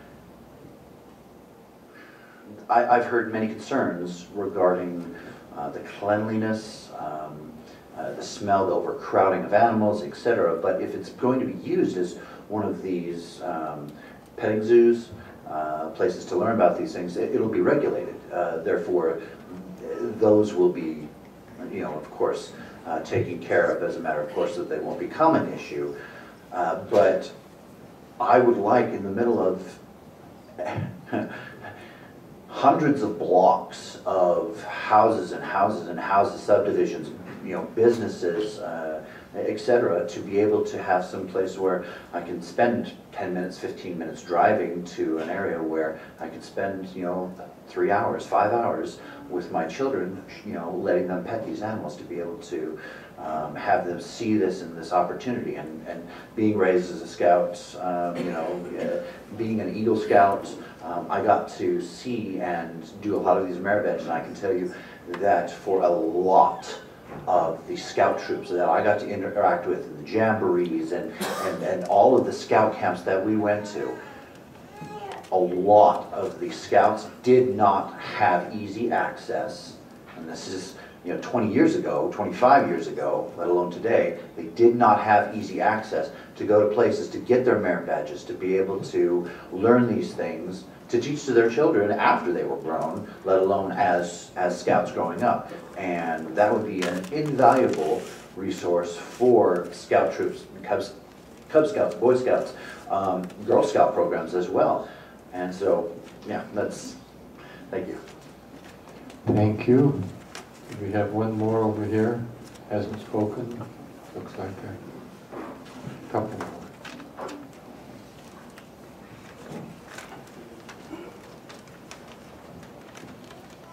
Hi, my name is Elizabeth Hall. I am a cosmetologist, and I've been doing that for 33 years. Most of my clientele are, the youngest is probably maybe 60. The oldest is 104. I also now, since my business has been dying, because we all kind of die, have heard where some of the seniors have gone to Rogers Farm and seen these things. So not just only little kids, seniors are enjoying it. And I'm hearing the joyfulness of these senior citizens going back to their roots and seeing these animals that they've had or haven't ever seen.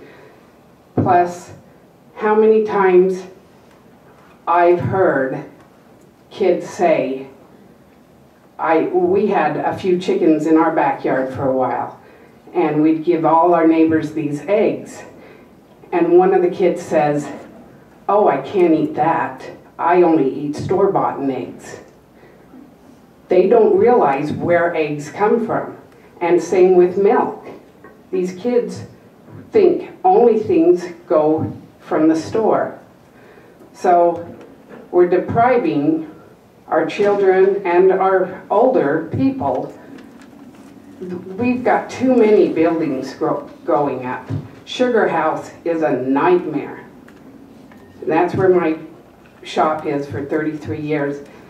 There is so many buildings going up. Where are we going to put our kids to even see land or the sunshine? Because the buildings are going so high, it's getting awful.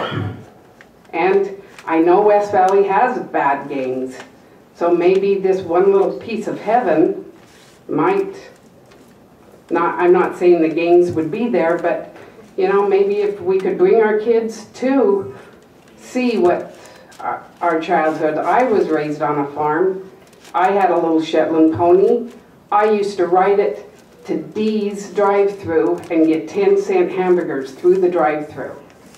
Your kids can't do that now. They can't even ride a pony. My friend that lives in West Valley had horses, and they have built up all the way around her, and she has no place for her horses to go. You have to trailer them places, quite a distance, and it's sad that we don't have the farming life or the, you know, the things for us kids. I think I'm a pretty good adult and have good morals and stuff, but I think the reasons I do is because I grew up on a farm. I had to get up, feed the chickens, slop the pigs. When my dad had operations, I had to milk the cows, and then I went to school. And then I'd come home from school and I'd have to do the same thing. Kids, all they do, just like they've all said, sit and watch TV and play Nintendos and pretend to kill people. And, you know, I appreciate our police force and everyone that's out there, but we need to bring our kids down so that they can, you know, realize life is worth living instead of just shooting and stabbing and killing each other. Because this has gotten to be an awful world, so if there could be a little bit of farming in heaven for kids and even seniors. The seniors that have mentioned to me, I was shocked when they said, oh yeah, we went out and seen that farm in West Valley and it was really cool. We got to see llamas and horses and, you know, it brought them back. And when you get to be 90 years old, which none of you look like you're quite there, you're going to want to maybe, if you're in a senior citizen living, go to some farm. So, thank you. Seems like one more. Good evening, Mayor, Council, and administrators in the back. I'm the Scout Master for Troop 1151 in our ward in the Granger North Stake. Oh, my name is Paniani Uelu. You may need to help us just a little bit with that. Pani or JP. So, my bishop asked us that we need to do at least 6 to 8 camps or one month camp 12 times a year. So I noticed there was a triple R ranch across the street from us. So I approached that gal, she was running it, I forgot her name, but talked to Roger Chase, and we did a swap, service for service. So what we did is, it was $200 a night, but what we did is brought all the troops there, had an overnight camp, signed off some of them from our 4 merit badges. But I have 32 boys, youth, and out of 32 of them, just a handful are gang kids. And I brought 4 of them there with me. And boy, it was an opportunity for them, especially for them to see their eyes and see the changes that they go through. And he says, the last time I remember one of our kids said, is that when we were back in Samoa, my dad used to carry him in the back to a pig farm. So this brings back a lot of memories. So anyway, Chase gave us the opportunity to take our troop there and to do a lot of great things. Have overnight at camp, and then next month we're scheduled for an Eagle service project. So just our troop alone, we probably have 7 Eagles in the last 4 months in our board. And then this next Eagle project is a kid that came out of a gang troubled family, and he's living with his aunt. He's down the street from where Triple Ranch is. So he's doing a lot better. He's making better choices. But anyway, I hope that we can continue on to support these. This is a good thing to have a little ranch out there. Like some of the members were saying, you know, we can't afford to go down south or north. You know, it's just right in the backyard. So we're hoping that we'll continue on with this great project. Thank you. Okay, looks like we have a couple more. Start here. Good evening, my name is Lois Mortensen. I teach second grade at South Jordan Elementary School. And I take these students on a field trip to Butterfield Farm every year. And we hatch chicken eggs in my classroom, and I do a lot of science. And I will just say amen to everything that's been said, how much young people and the elderly people need animals in their lives. But one thing that I want to say is I went to the Chase Farm just this last week for the first time. And I don't want it to be not heard that I have never seen such beautiful, well taken care of animals in my whole life. I was in heaven. These animals, and you know it takes a lot of work to, I mean, I live on a farm too. My brother is saying. It takes a lot of work to make animals look that beautiful and to have animals that well taken care of. And I just want you to know that I don't know about parking. I know at the Butterfield Farms, when we take them there in Harriman every year, they don't have parking either for the field trip. They have field trips for students for 3 days. And the community gathers around, the city there gathers around and helps out and finds places for the buses to park, and it works out. So I just want you to know that Roger certainly knows how to take care of animals. And I think that needs to be taken into consideration. Thank you very much. Yes.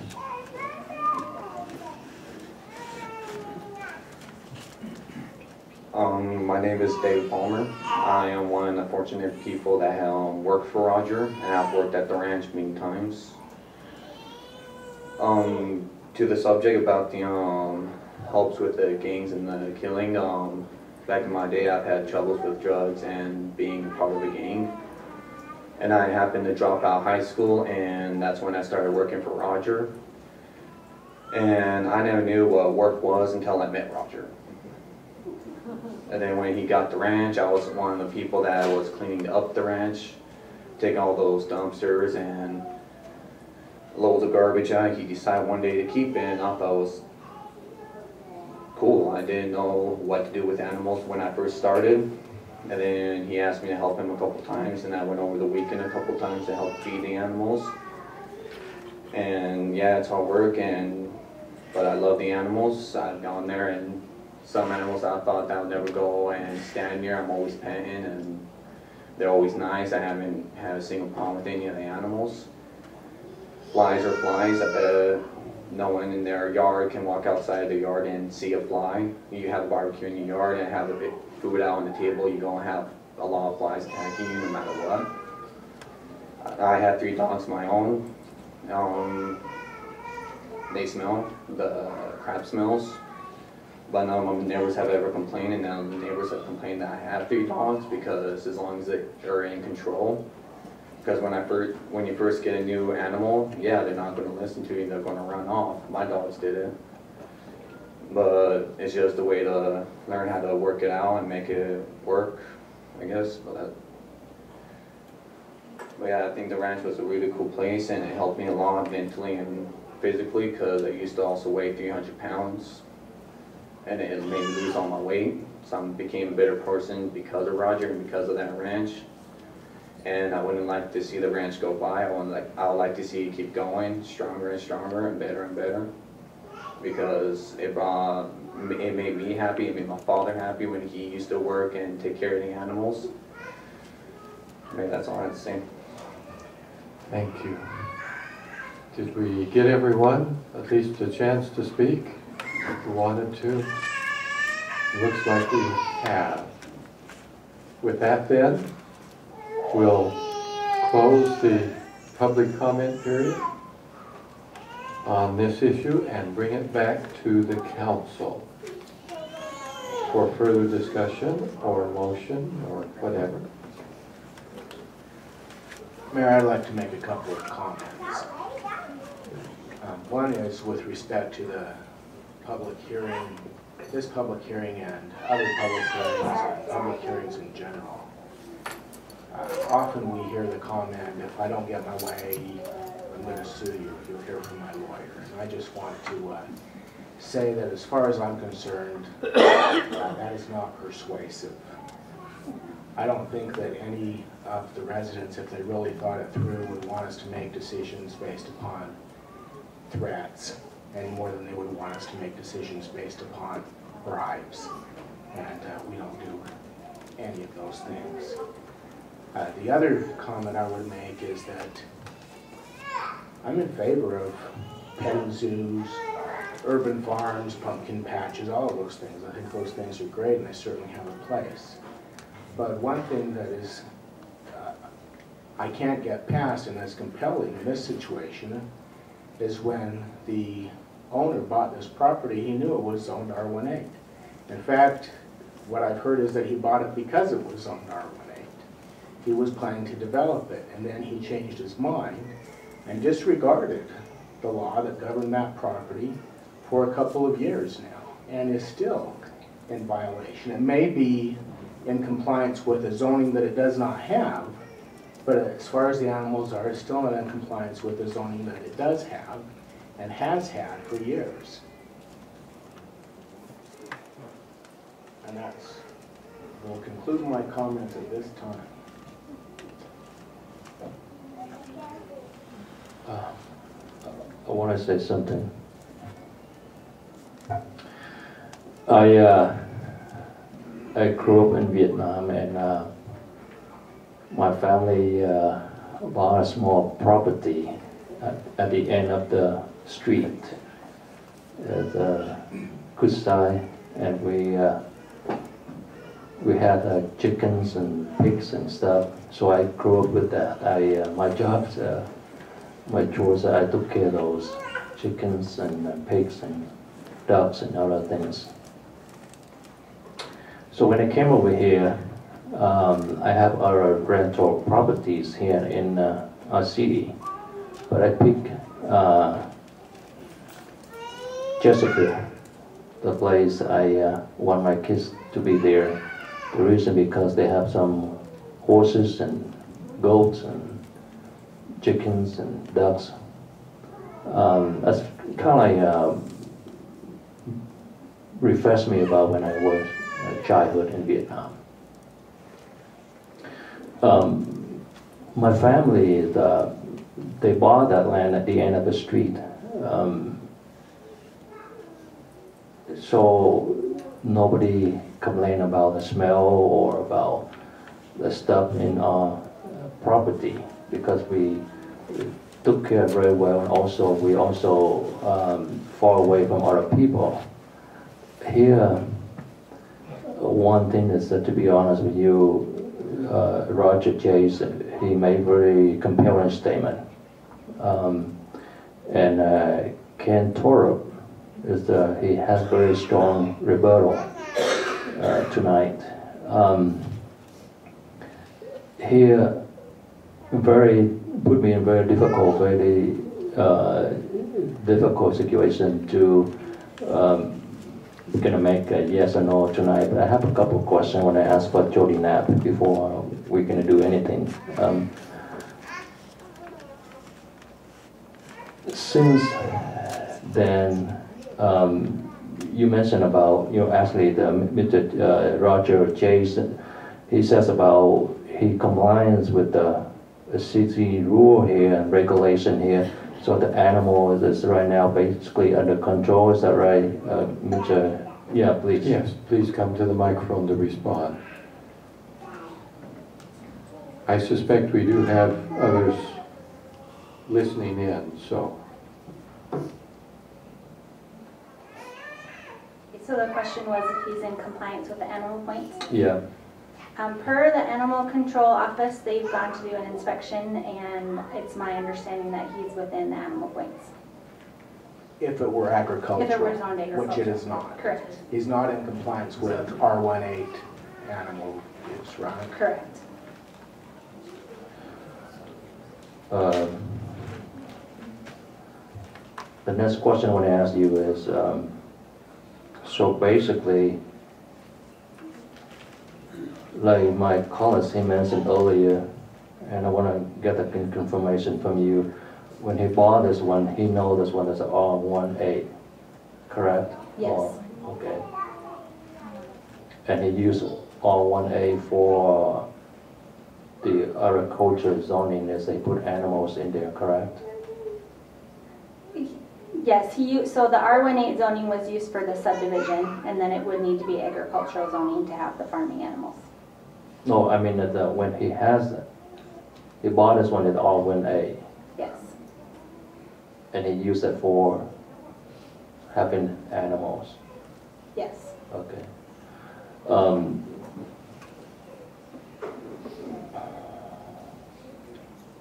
I will come back later.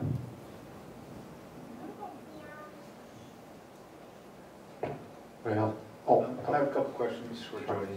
Go ahead. If it is zoned agriculture, would they be allowed to have annoying odors? No, just per the nuisance ordinance and the health department, that would be addressed in that code. And what about the commercial uses that he has planned? Are those allowed in an agriculture zone? Okay, thank you for bringing that up. So, yeah, the discussion this evening, I think, was geared heavily towards that, which was not part of the application. Initially, we were contacted by Mr. Chase's attorney. It was back in November of 2016. And he had indicated that the pumpkin patch was an idea, the petting zoo, the Christmas tree lot, all the information that was submitted on the website. And we had several meetings and basically laid out the framework of how to go through the process to get all that stuff done on the property. The first is rezoning it to agricultural. That helps with the animal uses. And then like fruit and vegetable stands, that's something that's allowed in an agricultural zone. The next thing, when you have the commercial uses or the public coming to the property, they would have to apply for a conditional use to get that approved in an agricultural zone. And then the last part is with Christmas tree lots. Those are allowed as a temporary use in commercial zones. So we had discussed modifying the city code to add Christmas tree lots as a temporary use that would be in an agricultural zone, like possibly with a 1 acre lot minimum. So yeah, the community aspect was a whole different application with a whole different set of requirements, and it would be another public hearing and a different review. When the rezone application was originally submitted, again, a lot of those aspects were included. And we had correspondence going back and forth because when you have an application like that where it increases the traffic on the property and the public's coming to the property, there's a lot of different requirements that kick in. And the plan was just very conceptual. So we raised concerns exactly where would the parking go? Are there employees? Where would the restroom facilities be? There's handicap accessibility requirements. And so upon bringing up all those requirements, Mr. Chase just said, yeah, I mean, that's just too much. I'm not ready to go through that process at this time. And initially had said he was just going to withdraw the application altogether, and then had come back to the office saying that he wants to rezone the property, live on it himself, and have the animals there for personal use only. And that is what is put in the issue paper, the staff report. There were no additional documents turned in for the community use, which again is a completely separate type of application. Excellent questions. Anything else for John? I'll just say one thing. I agree with what Councilmember Bueller said. I was fortunate. I didn't grow up in Salt Lake County. I grew up in Utah County where we had plenty of land, and it was a long time ago, so everybody had plenty of land. But we had the cows. I've slopped pigs. I've done it all, and it was great. My daughter did not like that we grew up in West Valley and we couldn't have horses. She couldn't just get on a horse and go in the mountains like I could. But it's the choice we made where to raise our family. And that's what is the difference, is the placement. I think the idea is awesome, but it's the placement of where he wants to do this and the commercial part that gives me pause on this application. So perhaps this would be a good point, thank you Jody, to kind of summarize what's before us. We have before us a request to take a piece of property that is zoned for R18 residential homes. The request is to make it agricultural. We've had a lot of comments which were essentially not germane to that issue, such as gangs. Certainly the place it was not, and I don't think really planned on getting the appropriate licenses to treat troubled youth with those types of things. That's kind of a separate issue. And even dogs were brought up. Dogs enjoy a special place under state law that is different from all other animals. And so again, the fact that a dog may be in a yard is very different from what we're talking here. It is interesting for me to note that it seems like those who were in favor were coming from someplace other than next to the piece of property and would enjoy having that use. So we talked. Now let's get back to that issue. What is the right of the owner of the property where it is requested to be rezoned versus the owner of the property next to it? And I look at that and I say both have rights. They expect to have the enjoyment of their property. So when I vote, I have to look and say, okay, if I do this, what compelling reason do I have to make the change? I've heard a lot of testimony, but most of it doesn't apply to what I'm voting on, which is simply change from R18 to A.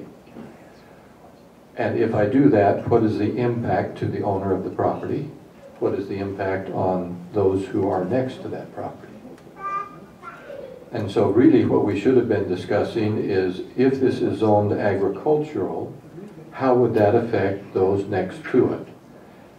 And what steps were to be taken to ensure that that would not have a negative impact on those right next to it?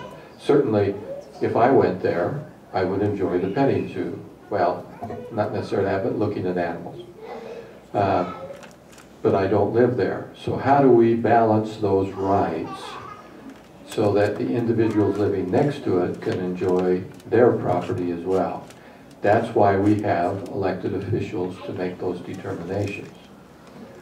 So as we weigh that, we're going to weigh, does the rights of one property owner supersede another one? We constantly do that. We do it with ordinance enforcement. We do it with zoning. There are many issues that come to us in that vein. So let's just make sure that when we are voting, that we vote on the issue before us, which is changing a piece of property from R18 to agricultural.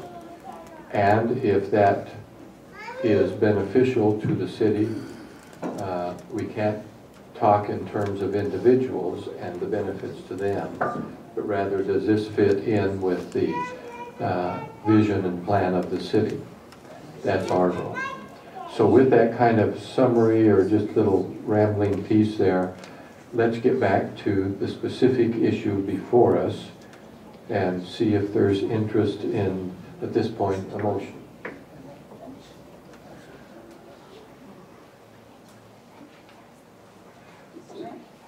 So I need to just clarify.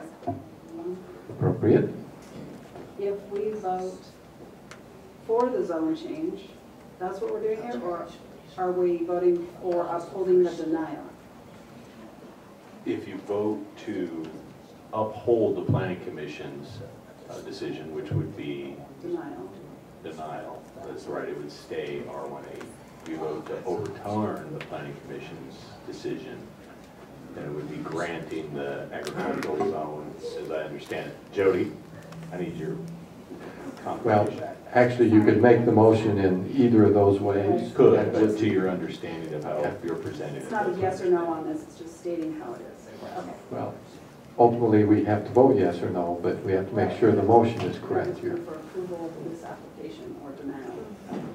Because of, anyway, okay, I think I understand.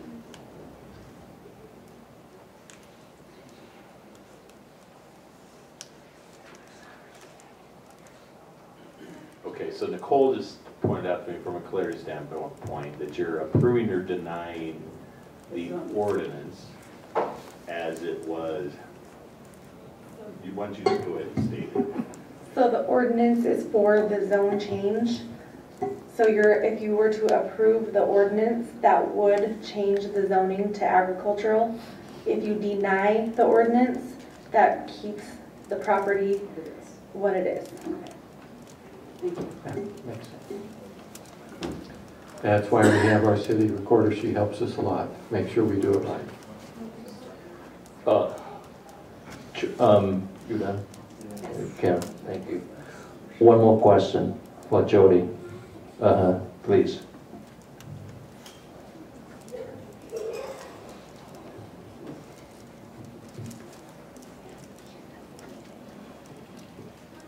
So this property has been R18, correct?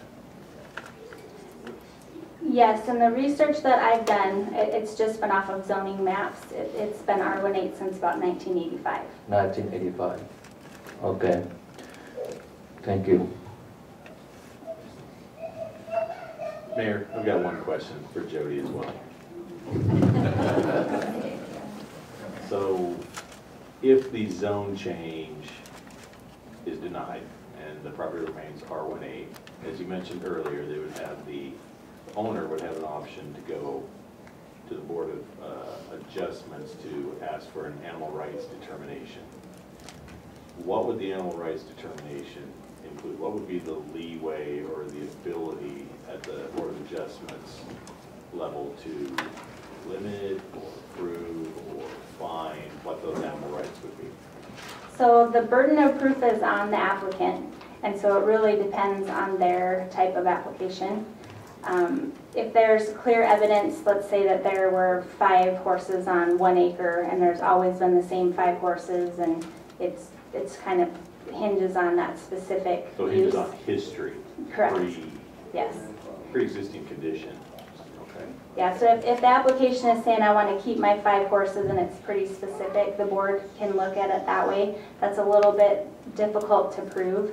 So typically it's just whether you can have animals there or not. And then if you can, then the points typically are just what the board uses as the number. So if the Board of Adjustment said, yes, we're going to give you an animal rights determination, but they couldn't determine from history what was pre-existing there, then they would basically make that decision according to the point system. Yes. I understand that correctly? Yes. All right. Jody, would the neighbors be notified of the Board of Adjustments hearings? Yes, they have the same noticing criteria as these hearings. Okay, that's all I have, Mayor. Thank you. Just for information purposes, the public hearing portion of the discussion is closed. It's with the council and will remain there until... I want to have my last comment. Okay. Thank you, Mayor. So to boil it down to very much, we all understand this property has been R18 since 1985, according to joint NAP. So the people, they purchased other properties around this area, they are assuming and they have a conception this is R18. That's the bottom line. Conclude your comments. Still with the council.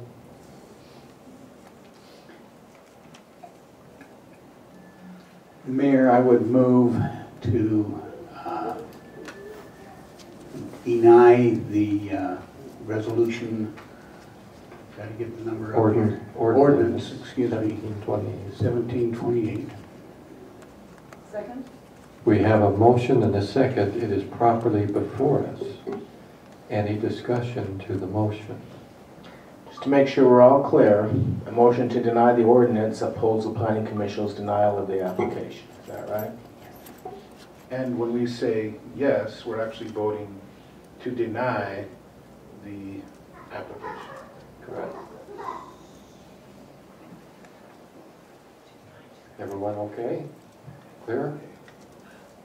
Any further comments?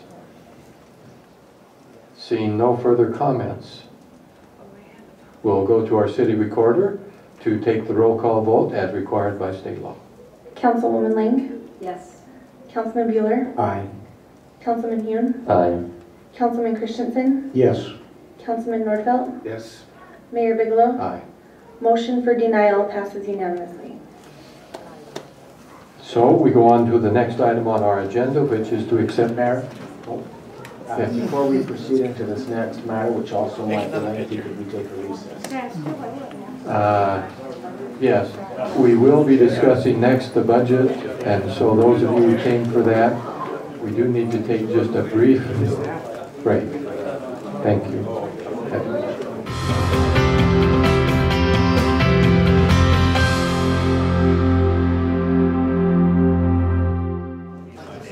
We'll get started again.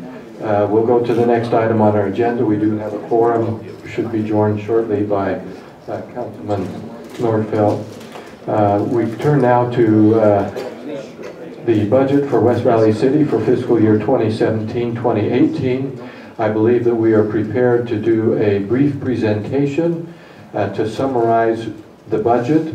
And so, Jim, if you'll forward. Thank you, sir. Appreciate it. Jim Welch, Finance Director for the city. This is the consideration of adopting the final budget for fiscal year 2018. Just a refresher, I won't go through each of the bullet points on here, but you'll remember that the budget process begins approximately in December when we start examining the revenues that are available to the city. We look at the expenditures through February. We meet with the council several times discussing the priorities of the council. And with those priorities and with the available revenues, we put together a proposed budget and work on that for the next number of months. Generally through April, we'll take feedback from the department heads where they'll present their needs and their resources that they have to use for providing city services.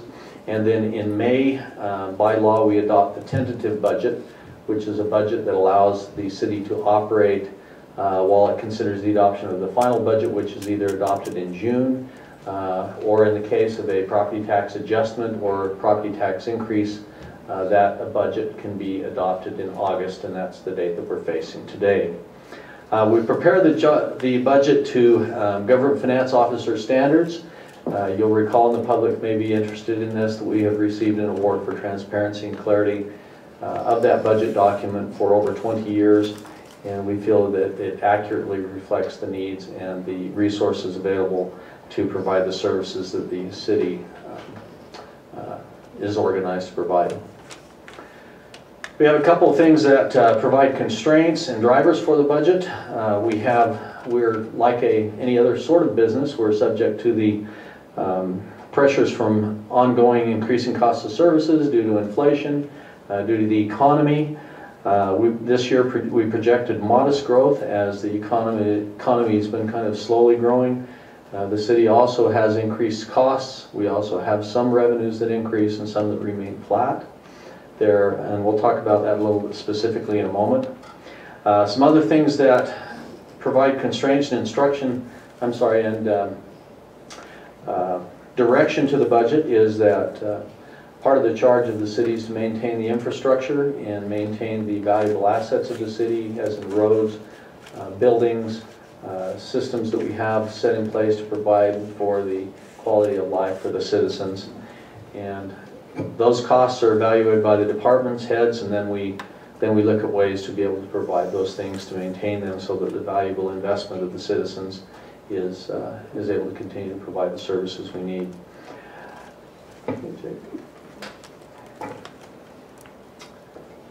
With the expenditure projections, we take into account the growth of the economy.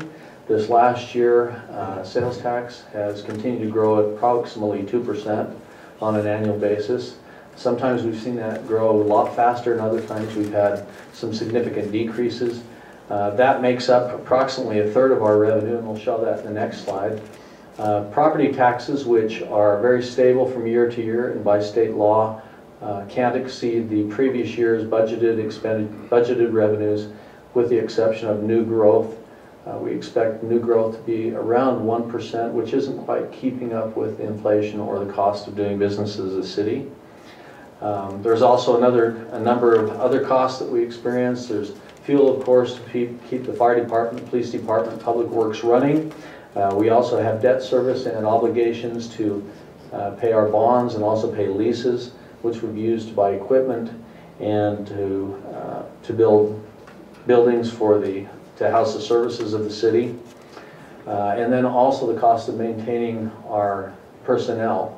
Our budget typically runs about 65% goes towards personnel costs, and as you all know, the cost of insurance continues to go up and the cost of living continues to go up. Incidentally, this year the municipal cost index, which is put together by the American City and County publication, anticipated that they would show about 3% growth. We're showing about 2.5% growth in our costs this year, if you take out the cost of increasing the operation for the police department. And I'll get into that detail in just a moment. So we've been pretty close to what the projections have been.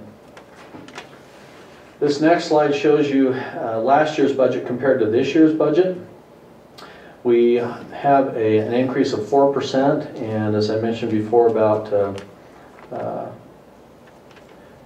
2.7% of that budget is actually the increase in regular operations, debt service, obligations we have to pay our ongoing cash flow needs, and then about 1.3% represents an increase in the police department to provide additional officers and additional services, which was presented to the council several weeks before. That also includes the cost of providing that increase is about $1 million, and that is the portion of the property tax increase that is being proposed with this. The expenditures have remained relatively flat. We see about 2.7% increase in those also. How our budget breaks down is about 38% of the budget for city operations comes from property taxes right now. 33% is projected to come from sales tax, and the remaining 29% comes from service fees, licenses, and permits. So we have a fairly balanced revenue picture. Some cities are quite unbalanced, where maybe a big chunk of it comes from sales tax or from user fees. We've always felt that the distribution of revenues, kind of a third, kind of makes us a little bit more stable. And the rating agencies have been positive with that, maintaining a good bond rating agency rating. I'm sorry. Yes, did we miss a slide there? We don't have picture. Yeah, there's just a bad appearance slide on the decks here, so just need to look up there. Okay, great. All right, the expenditures, about 42% of the expenditures of the budget goes to public safety, and then the remainder goes to running the city, whether it be public works, parks, community recreation, and preservation, also to debt service. Now, where does that money come and go from? Come from and go to? This is a screenshot of a site on our website that allows an individual to go in and put the value of their home into this calculator and get an estimate of where their property taxes might be. The total property tax bill for a home of value of $199,000, which is the median price of a home determined by the county this year, about 28% of your property taxes goes to the Granite School District, about 27% goes to West Valley City, and then Salt Lake County, if you add the Salt Lake County Library, the county assessment and their judgment is about 21%. Then you can see all the rest of the service districts, whether it be Granger, Hunter, Central Valley Water, some of the other, the mosquito abatement district make up the rest of the property tax bill. Of that bill, which is typically about $1,676, $454 comes to West Valley City. And with that $454, that's where we provide the services. Again, about, well, we show the police department's about 31%, and then our fire is about 13%. I always get asked what non-departmental is. Non-departmental expenditures include transfers to other funds, whether it would be to assist and pay for the fitness center, or if it would be to pay for obligations we have in debt service, including Utopia, and some of our other obligations are put into the non-departmental. Those are expenses that can't be specifically qualified to one department. So you can all look that up if you'd like to. We try and keep this as accurate as possible so a person can get some kind of an idea where they'll be. However, this doesn't take into account new tax increases, and sometimes the rates that we're able to put in here, they're always close. They won't be exact based on your personal tax bill. The next page, this is the actual property tax notice that was published in the newspaper. We're required by state law to publish a notice in the newspaper that shows the proposed tax change, whether we are going to impose a judgment levy or whether we're going to have a property tax increase. This particular notice includes two types of property tax adjustments. The first one is what's called a judgment levy, and we've gone over that quite a bit with the council, but for a refresher, when large businesses appeal the value of their property, and that actually goes to an appeals board or to a court, and that court makes a judgment to rebate property taxes that they have been overassessed for previous years. So in other words, they say that their property has been assessed with a greater value than it's really worth. They will award a judgment. The money that's awarded in that judgment is required to pay back in a rebate to those businesses in the year that it's awarded. This year, West Valley City had the opportunity to have one of its largest property taxpayers and several other taxpayers appeal some tax values that went back for 20 years. That money was actually proposed to come out of West Valley City's budget and will be taken out of the budget. It was $2.7 million of a total judgment of over $14 million. Of that 2.7, West Valley Cities has been able to find resources and find ways to adjust costs and expenditures to cover all but about $848,000 of that. So that is the portion that is being asked to balance the budget. A judgment levy is a one-time adjustment in property taxes where the property tax burden is, because the courts have moved the property tax away from a business and taken that revenue away from the city, the state allows the city to go back and readjust the property tax rates to make up that hole so they're able to make their budget balance.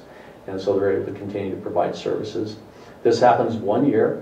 It's not ongoing, and it will go away next year. So the dollar amount comes up to about $1.33 a month, or about $13 this year to make up the whole.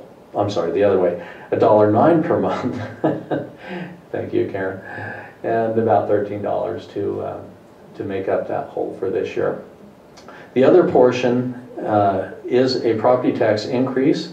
It's proposed of about $1 million. That would pay for additional personnel, equipment, and support services for the additional officers that the police chief proposed last, I guess, couple of weeks ago.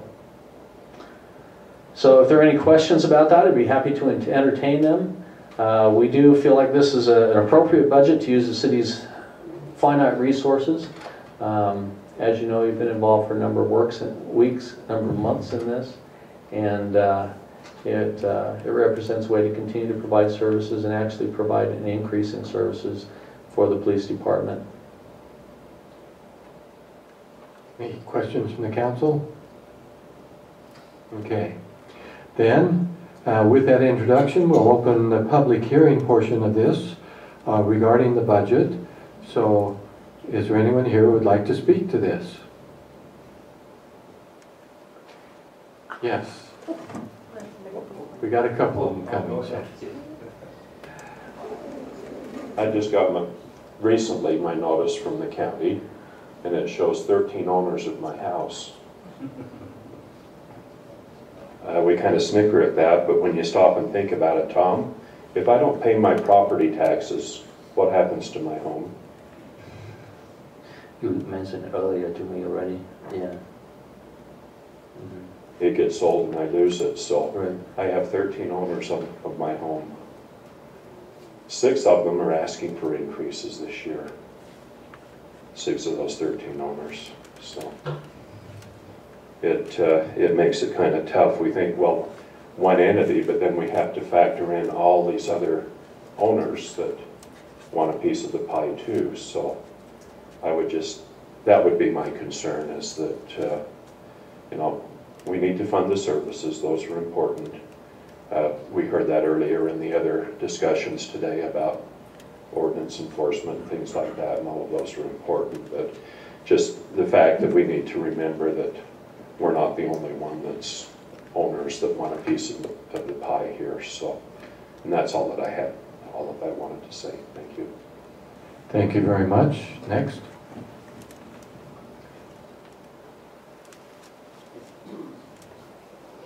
Hi, Robert Erickson, and I live in Chesterfield. Actually, I live next door to Mr. Sanders. I don't want to go on too much about this. I am totally for getting the money for the police department and the fire department, who, by the way, I called them the other day because somebody across the street's filling my house full of smoke. If I have to pay an extra $10 a year or whatever it is to call the fire department, I'd be happy to. And I'll pay John Sanders $10 a year as well. So the other stuff, I don't understand too much, but $13 doesn't sound too bad. So I'm for it. Thank you. Yes, come forward.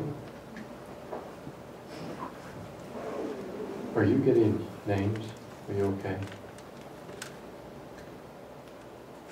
I'm Steve Acey. Last year I sat through the same meeting. Last year my property tax went up $54. And the thing that they said is going to increase, that is going to do the public safety, is going to hire more police officers. Well, that little paper we get from the West Valley, I didn't see that one officer was hired. Now, something's wrong. The money went somewhere. The roads are terrible.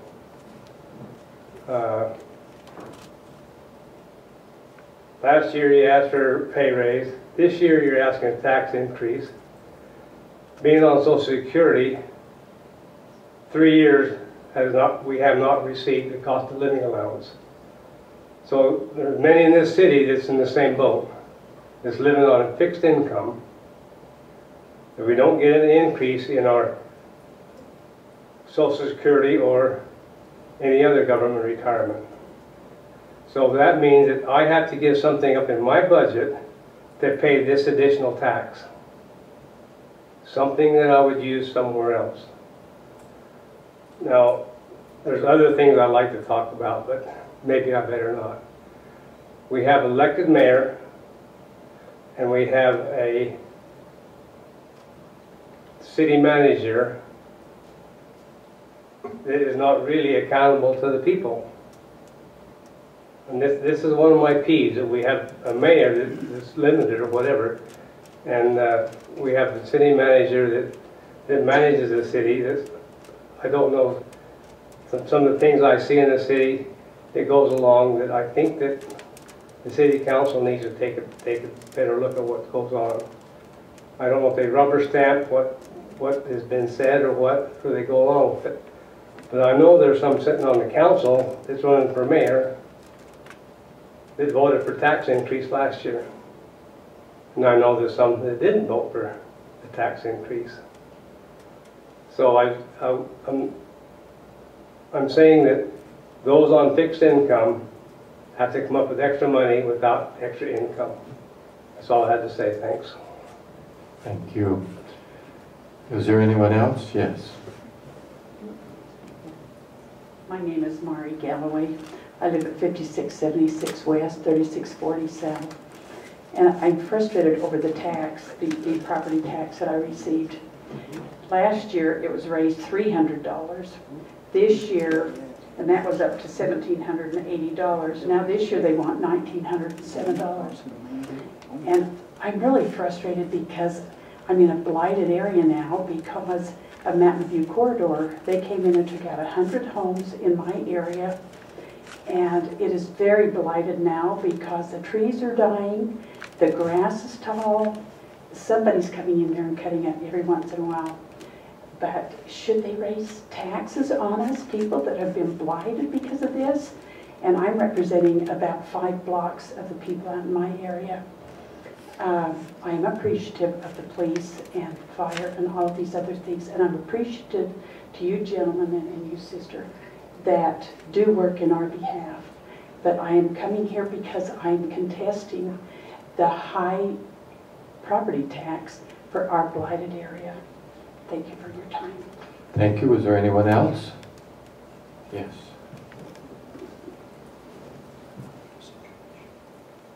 I'm Nisha Christensen, 4196 South, 4000 West. We have our own home and then we have a rental property. Last year, no, 2 years ago, we paid $838 in property taxes. Last year, after calling the county repeatedly and saying, I'm sure you've made a mistake, I'm sure you've made a mistake, they did indeed acknowledge the mistake and they doubled our property taxes. I am not complaining. We did the same thing with our rental property. I am not complaining. West Valley City has asked for $12 on an average home for taxes. That's $1 a month. I can live with that. I can't imagine what I would buy for that dollar that I couldn't afford to pay property taxes for. By the same token, there's that judgment. I can't imagine what I would do. It's not our fault that the judgment was given. It was a long time ago, and who knew what was happening at that time. But what is our fault is if we try to lump all of our tax increase to West Valley City. It's not. As has been explained, Granite School District has asked for a significant amount of money. But they're not the only ones. Others have too. West Valley City has asked for a very small amount, $2 a month, maybe $2.25. Now, for $2.25, I might be able to buy a gallon of milk at Costco in a month. But that's not enough to justify not passing this tax increase. Thanks. Thank you. Is that everyone? If that's everyone, then we will close the public hearing portion of this discussion on the budget, and we'll now turn to considering Resolution 17-128 to the council.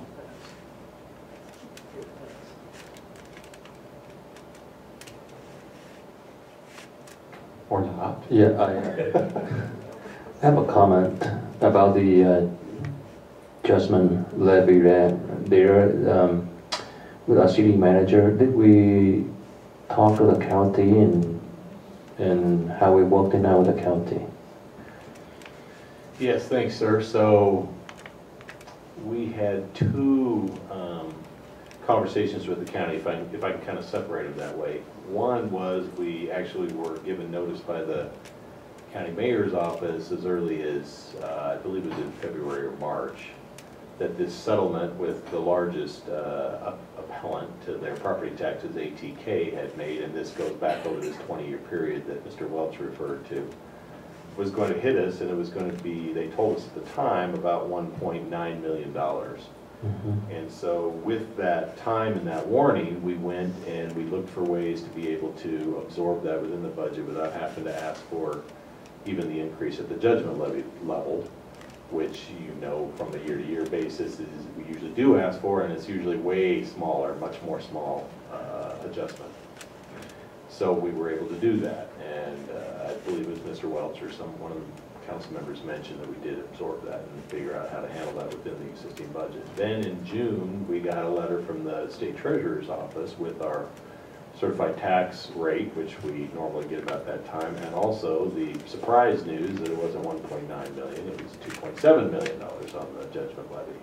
At that point, we already had a tentative budget under consideration and approved by the council, and really had no way to respond to and make up that $800,000 unless the council directs us to do it in another fashion, which we don't recommend, haven't proposed.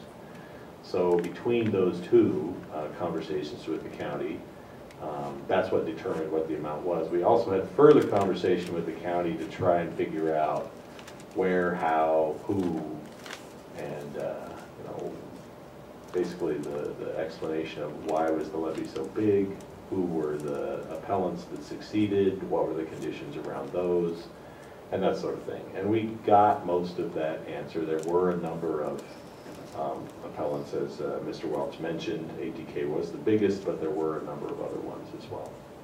It might also be worth mentioning, just from a general knowledge and background standpoint for the public, that, like I said, we usually have a judgment levy assessment year to year, but it's usually more in the neighborhood of about $80,000 to $100,000, not 2.7 million. So that was obviously something of a surprise. Thank you. I'd like to make a comment along those same lines to those who are here and those who may listen. This was brought up in our strategic planning meeting at the first of the year, that there was this huge judgment levy we were facing. Now, all the years that I've been on the council, we have always opened or had a truth in taxation hearing like this for the purpose of recapturing the judgment levy, and it has always been small, and it's always passed probably unanimously, because it was a matter of not raising anybody's taxes but recouping and coming back to the budget that we had already approved and the tax level that we had already approved. And when we heard this large judgment levy was coming down the pike to us, the discussion involved such ideas as, well, maybe we can try to get the county to pay it, since it was their mistake 20 years ago in the first place. So maybe we can cut budgets so that we can absorb it without doing what we usually do, which is to recapture it through the judgment levy, through this process. And the decision was made, the direction was given to try to, even though we always do it, to try to see if we could work around it, and staff did that. And when it came in then at 2.7 million, we've already cut and reduced, and I mean, that we're able to pay a $2.7 million bill with $800,000, I think is pretty remarkable, and a credit to our good staff and finance department and all those who take seriously our reluctance to impose that on our residents and all at once. And yet we're $800,000 short, which is just over $1 a month on the average household.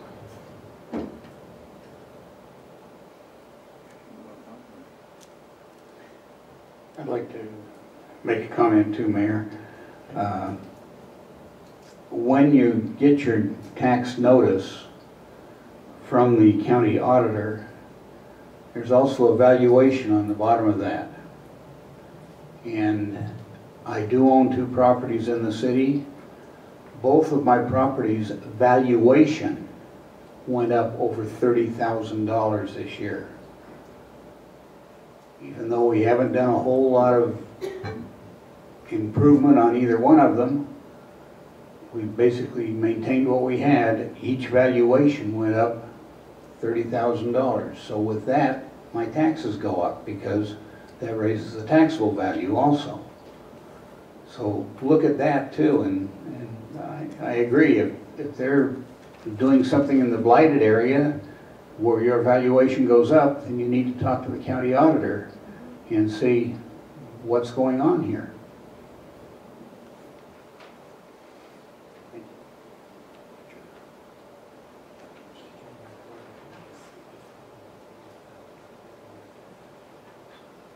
No, my valuation went up. My assessed full market value went up $30,000. So therefore, my taxable value also went up, and that raises taxes also. How much you pay? Okay. They base that Now, rate on. we really ought to clarify that for you.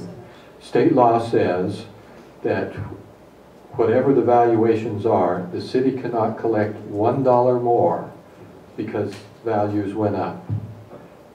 Okay, that's state law.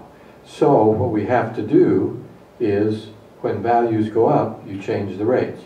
Problem is, not everyone's go up the same. So even though those values may go up $30,000, you might end up with a tax decrease because others may have gone up more. So just remember that overall, and that's the thing with the judgment levy, it just changes the rate because by state law, for the same homes, you know, how many homes do we have? 40,000, some 42,000. Those 42,000 homes, we get to collect the same amount of property tax. And it doesn't matter if their values change, we have to change the rate until we get back to that. The county helps us with that. Now, we do get growth on that, but then when you add the tax on that, that's to prevent the city from reaping a windfall profit because values go up. So I just want to make that clear so that people didn't think that somehow just by the values going up you pay more. An individual home may pay more, but overall it's the same. Unless they raise the tax. Then it goes up. Which the school district's doing, the county's doing, I mean, there's a bunch of. Okay. There were a lot of people, a lot of different districts that were affected by the same tax shortage as we are. And that's why we're raising ours, is to come back up to that. They were affected by the same Hercules and everything else, so. Yeah.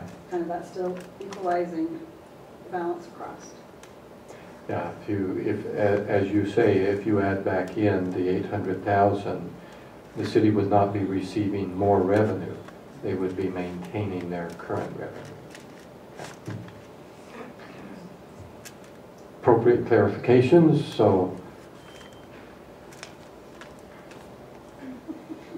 anyone? Move to approve resolution 17-128. Motion to approve. Second. Second. Any further discussion?